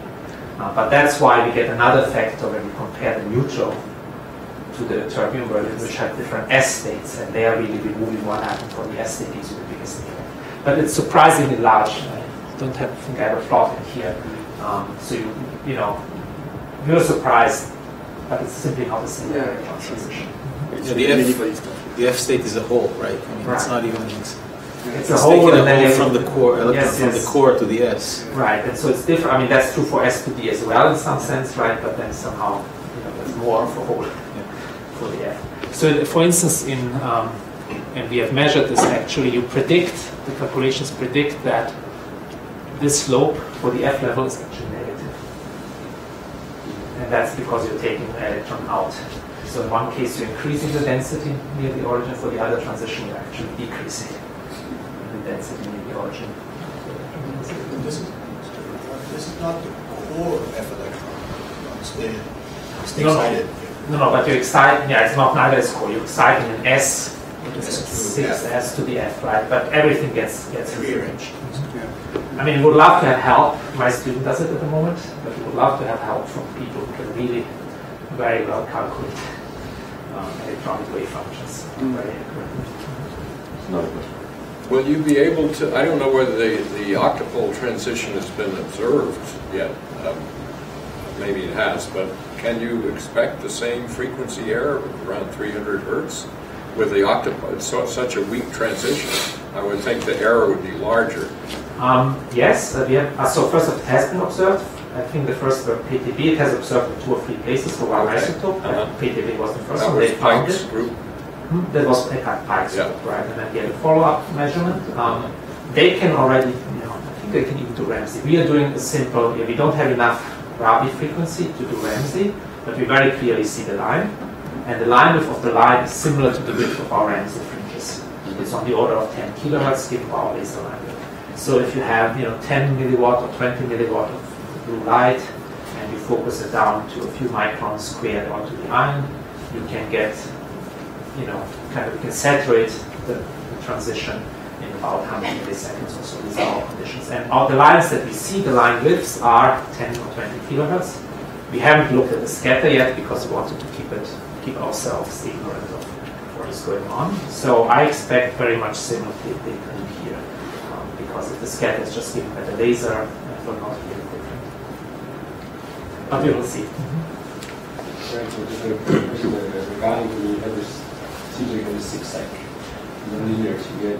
I think that somehow that tells you that the size of the 2 effects that plays a role is of the same order, more or less. Is that right? You have to be careful. So whether you have zigzag or curve depends very much on how you plot the data. So here we have to plot the data versus next neighbors. So usually the simplest way to think about it is to plot it against the reference isotope, and then you get a different. So this plane looks very different It also depends on which isotope you choose, actually. So even if you use the reference isotope, that has to do with the fact that the reduced mass is not a linear function, but has a little bit of structure in it. And so basically this depends on what you do. Here we do next neighbors for practical reasons. It gives us the largest nonlinearity in sigma. And it kind of makes sense because we measure next neighbors. So if our reference is, say, 174, and we want to plot 174 versus 168, we accumulate all the errors in between. Right? If we plot it against next neighbors, we directly measure it. We did also a direct check, so we measured, for instance, 170, 172, and then 172, 174. We can also do a direct measurement, 170 versus 174, and we find the same result within our error bar. But I don't have them on the graph. I will show you. Maybe we did like the one reference, and then you should see something like a first order. So if we plot it against the other reference, then it actually both terms are the same. So in this plot, if you plot it against one reference, the dark matter line is actually in this direction, and it's approximately at 45 degrees. So plotted against the reference isotope, both nonlinearities are the same order, and I would like to understand a little bit better what this is going on. What's anything? If the connection to the dark matter aspect, if to this boson field mean that the electron mass has to be redefined, or how would I see it? I'm really not an expert. I presume that any coupling, would enter into the electron mass to give you the observed mass. I think that would be a higher order effect, right? Yeah, it's a weak coupling, so there would be a correction.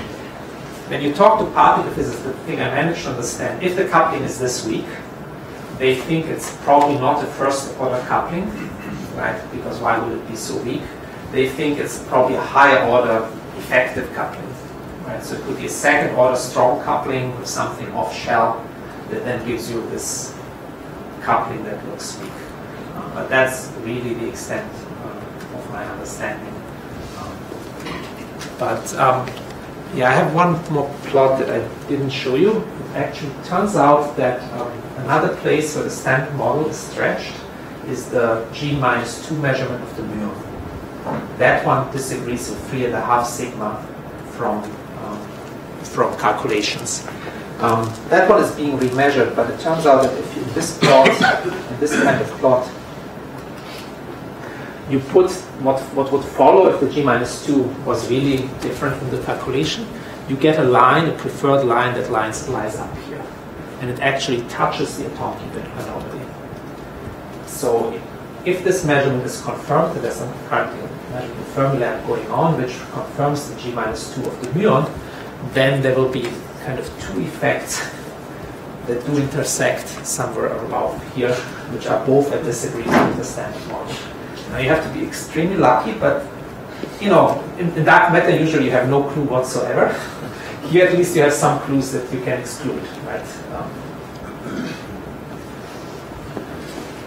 I was wondering if you would have an atom with an open shell electronic cloud, like lanthanides, like erbium plus or something like this. I don't know if they have enough bosonic isotopes by heart.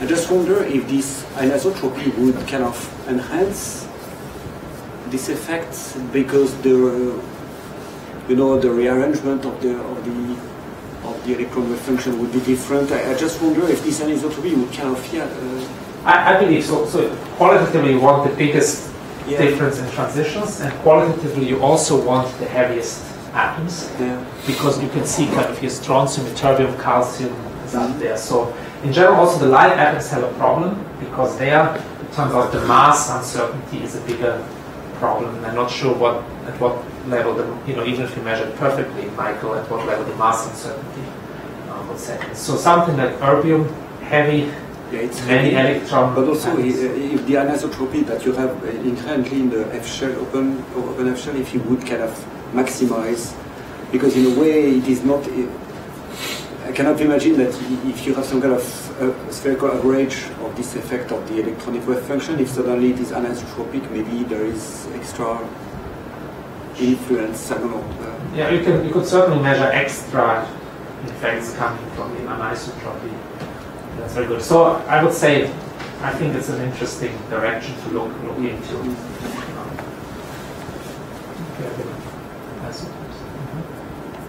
So I think it's a good time to close the session, so we still have lunch and time afterwards. So let's first thank Clara.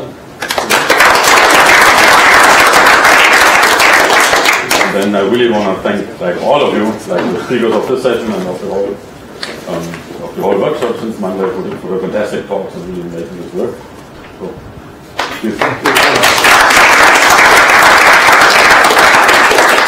As you can tell, my voice is kind of fading, so I won't say too much, which is probably not a bad thing. So there's just one important point I would like to make is that sort of, I guess Mikhail agrees, so he and me, we are labeled, somehow we carry the label as organizers of this conference, but as you can probably guess, so it's really the work and the important organization has been done by Hussein and in particular by Naomi, and I would like to thank both of them.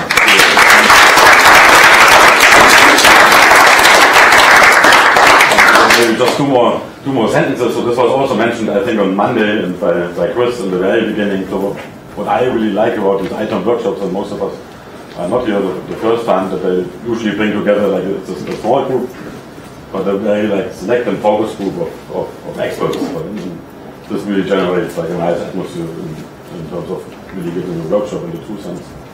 And I hope really that this also has worked out for that workshop here. And with that being said, so I should probably say that I'm perhaps one of the few non-experts on ions here in this room, so I really have learned a great deal of physics and kind of seen also how broad this whole field is, even though cold ions are around for quite some time. And then just one final thing again, I think Hussein or Mikhail said this on Monday, so this workshop here is really like an effort of us and Hussein, or us and Aarhus, Hussein here at ITAMP, to sort of establish some collaboration between Aarhus, our institute and ITAMP. So this is the second workshop in the series. I think some of you were actually already at the first one, so certainly Joanna, I think, and Alex had already left, so this took place last year at Aarhus University, and I think this was really a great start on the ITAMP side, and I really hope that we can keep up, Hussein, and turn this into a longer term series, and also hope to see you perhaps at some point again at one of these workshops. So with that, really thanks a lot for coming. Have a great lunch and a nice trip home. Thank you.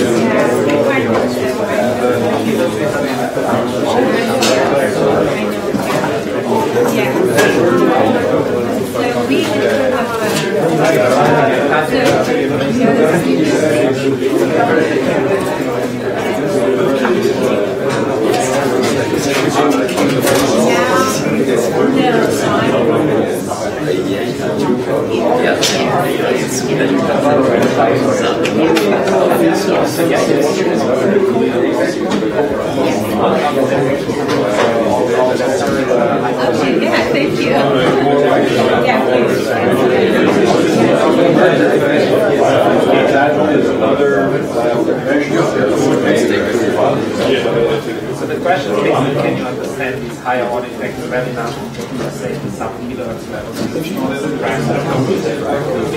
had normalized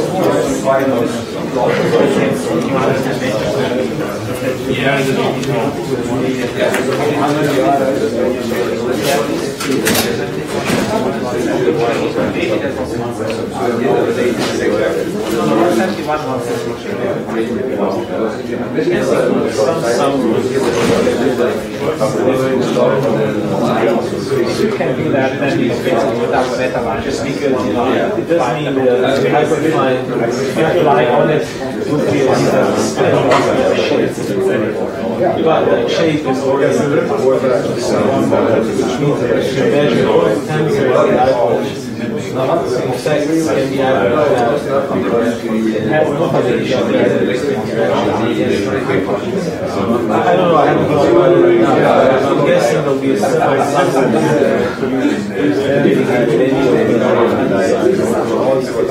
perhaps exactly. I don't know whether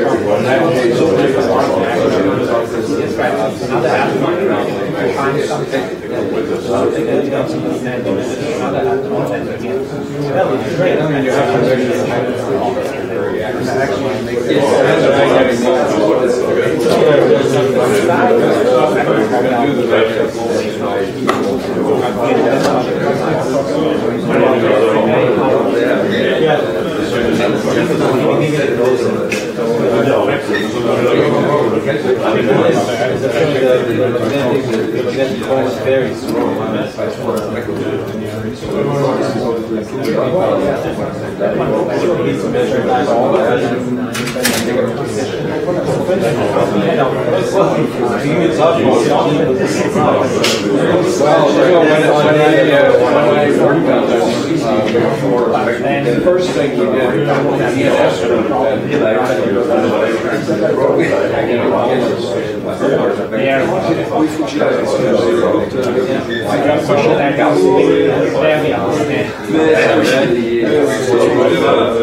we had to learn how to do that.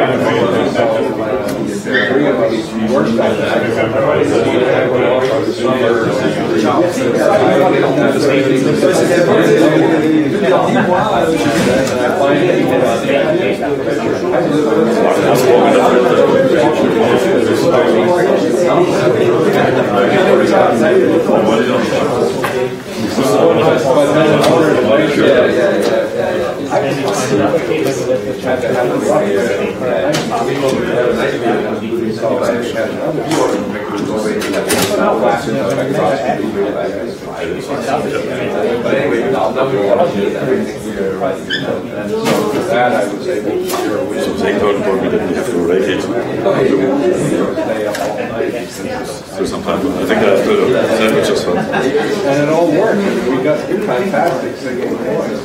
That really good results.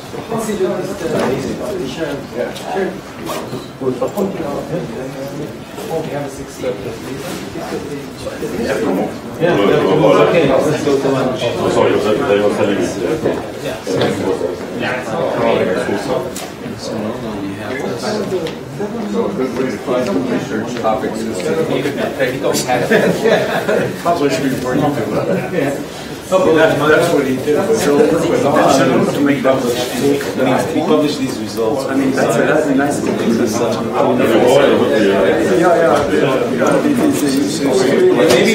be able to strong enough. And you wouldn't know it. That's amazing. 30-year life. I know it. One day maybe we'll be able to say, look, we were there. You know, when there will be some Well, loading would be harder. It's because if you don't want to use really radioactive, highly radioactive reactors, yes. But if you're efficient with your loading, I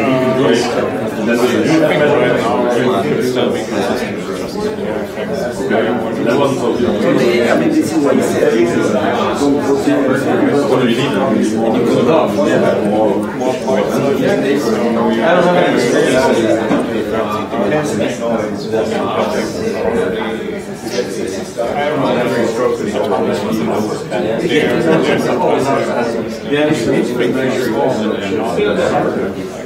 Yeah, he sold it.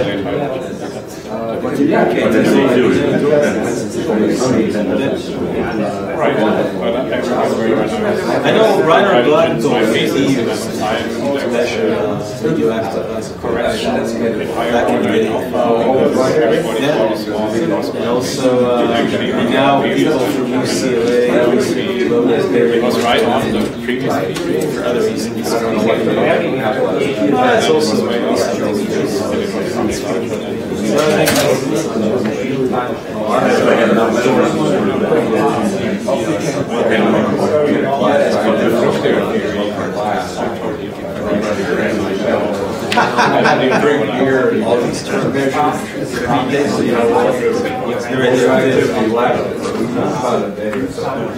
Well, it didn't kill him. Not yet. Should we go for it? Where is it?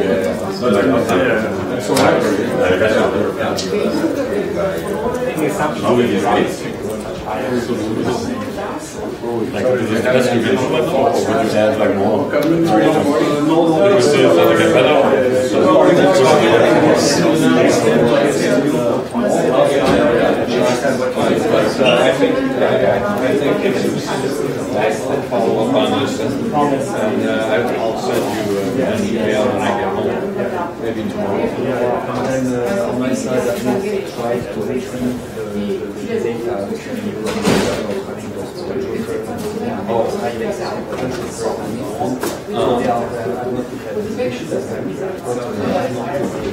Well, when you get a chance, we want to compare them. Once we start to exchange mail, I mean, if you will be referred to shorts, then there will be okay. Very good. Well, I really appreciated your help last night. You have to be extremely lucky. Yeah, first I thought we'll just exclude this silly experiment.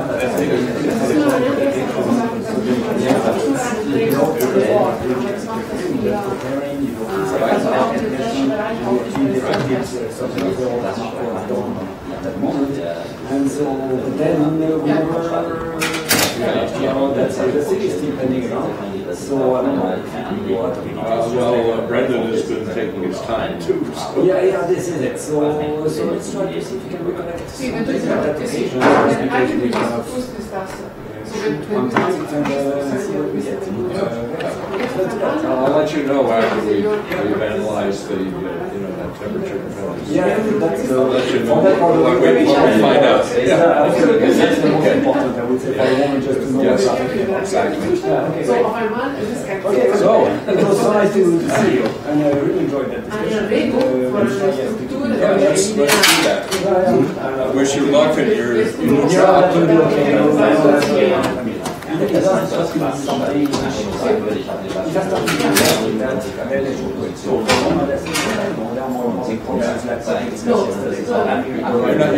up research. I don't think Robin is either. As much as I can, of course, and I just want to say that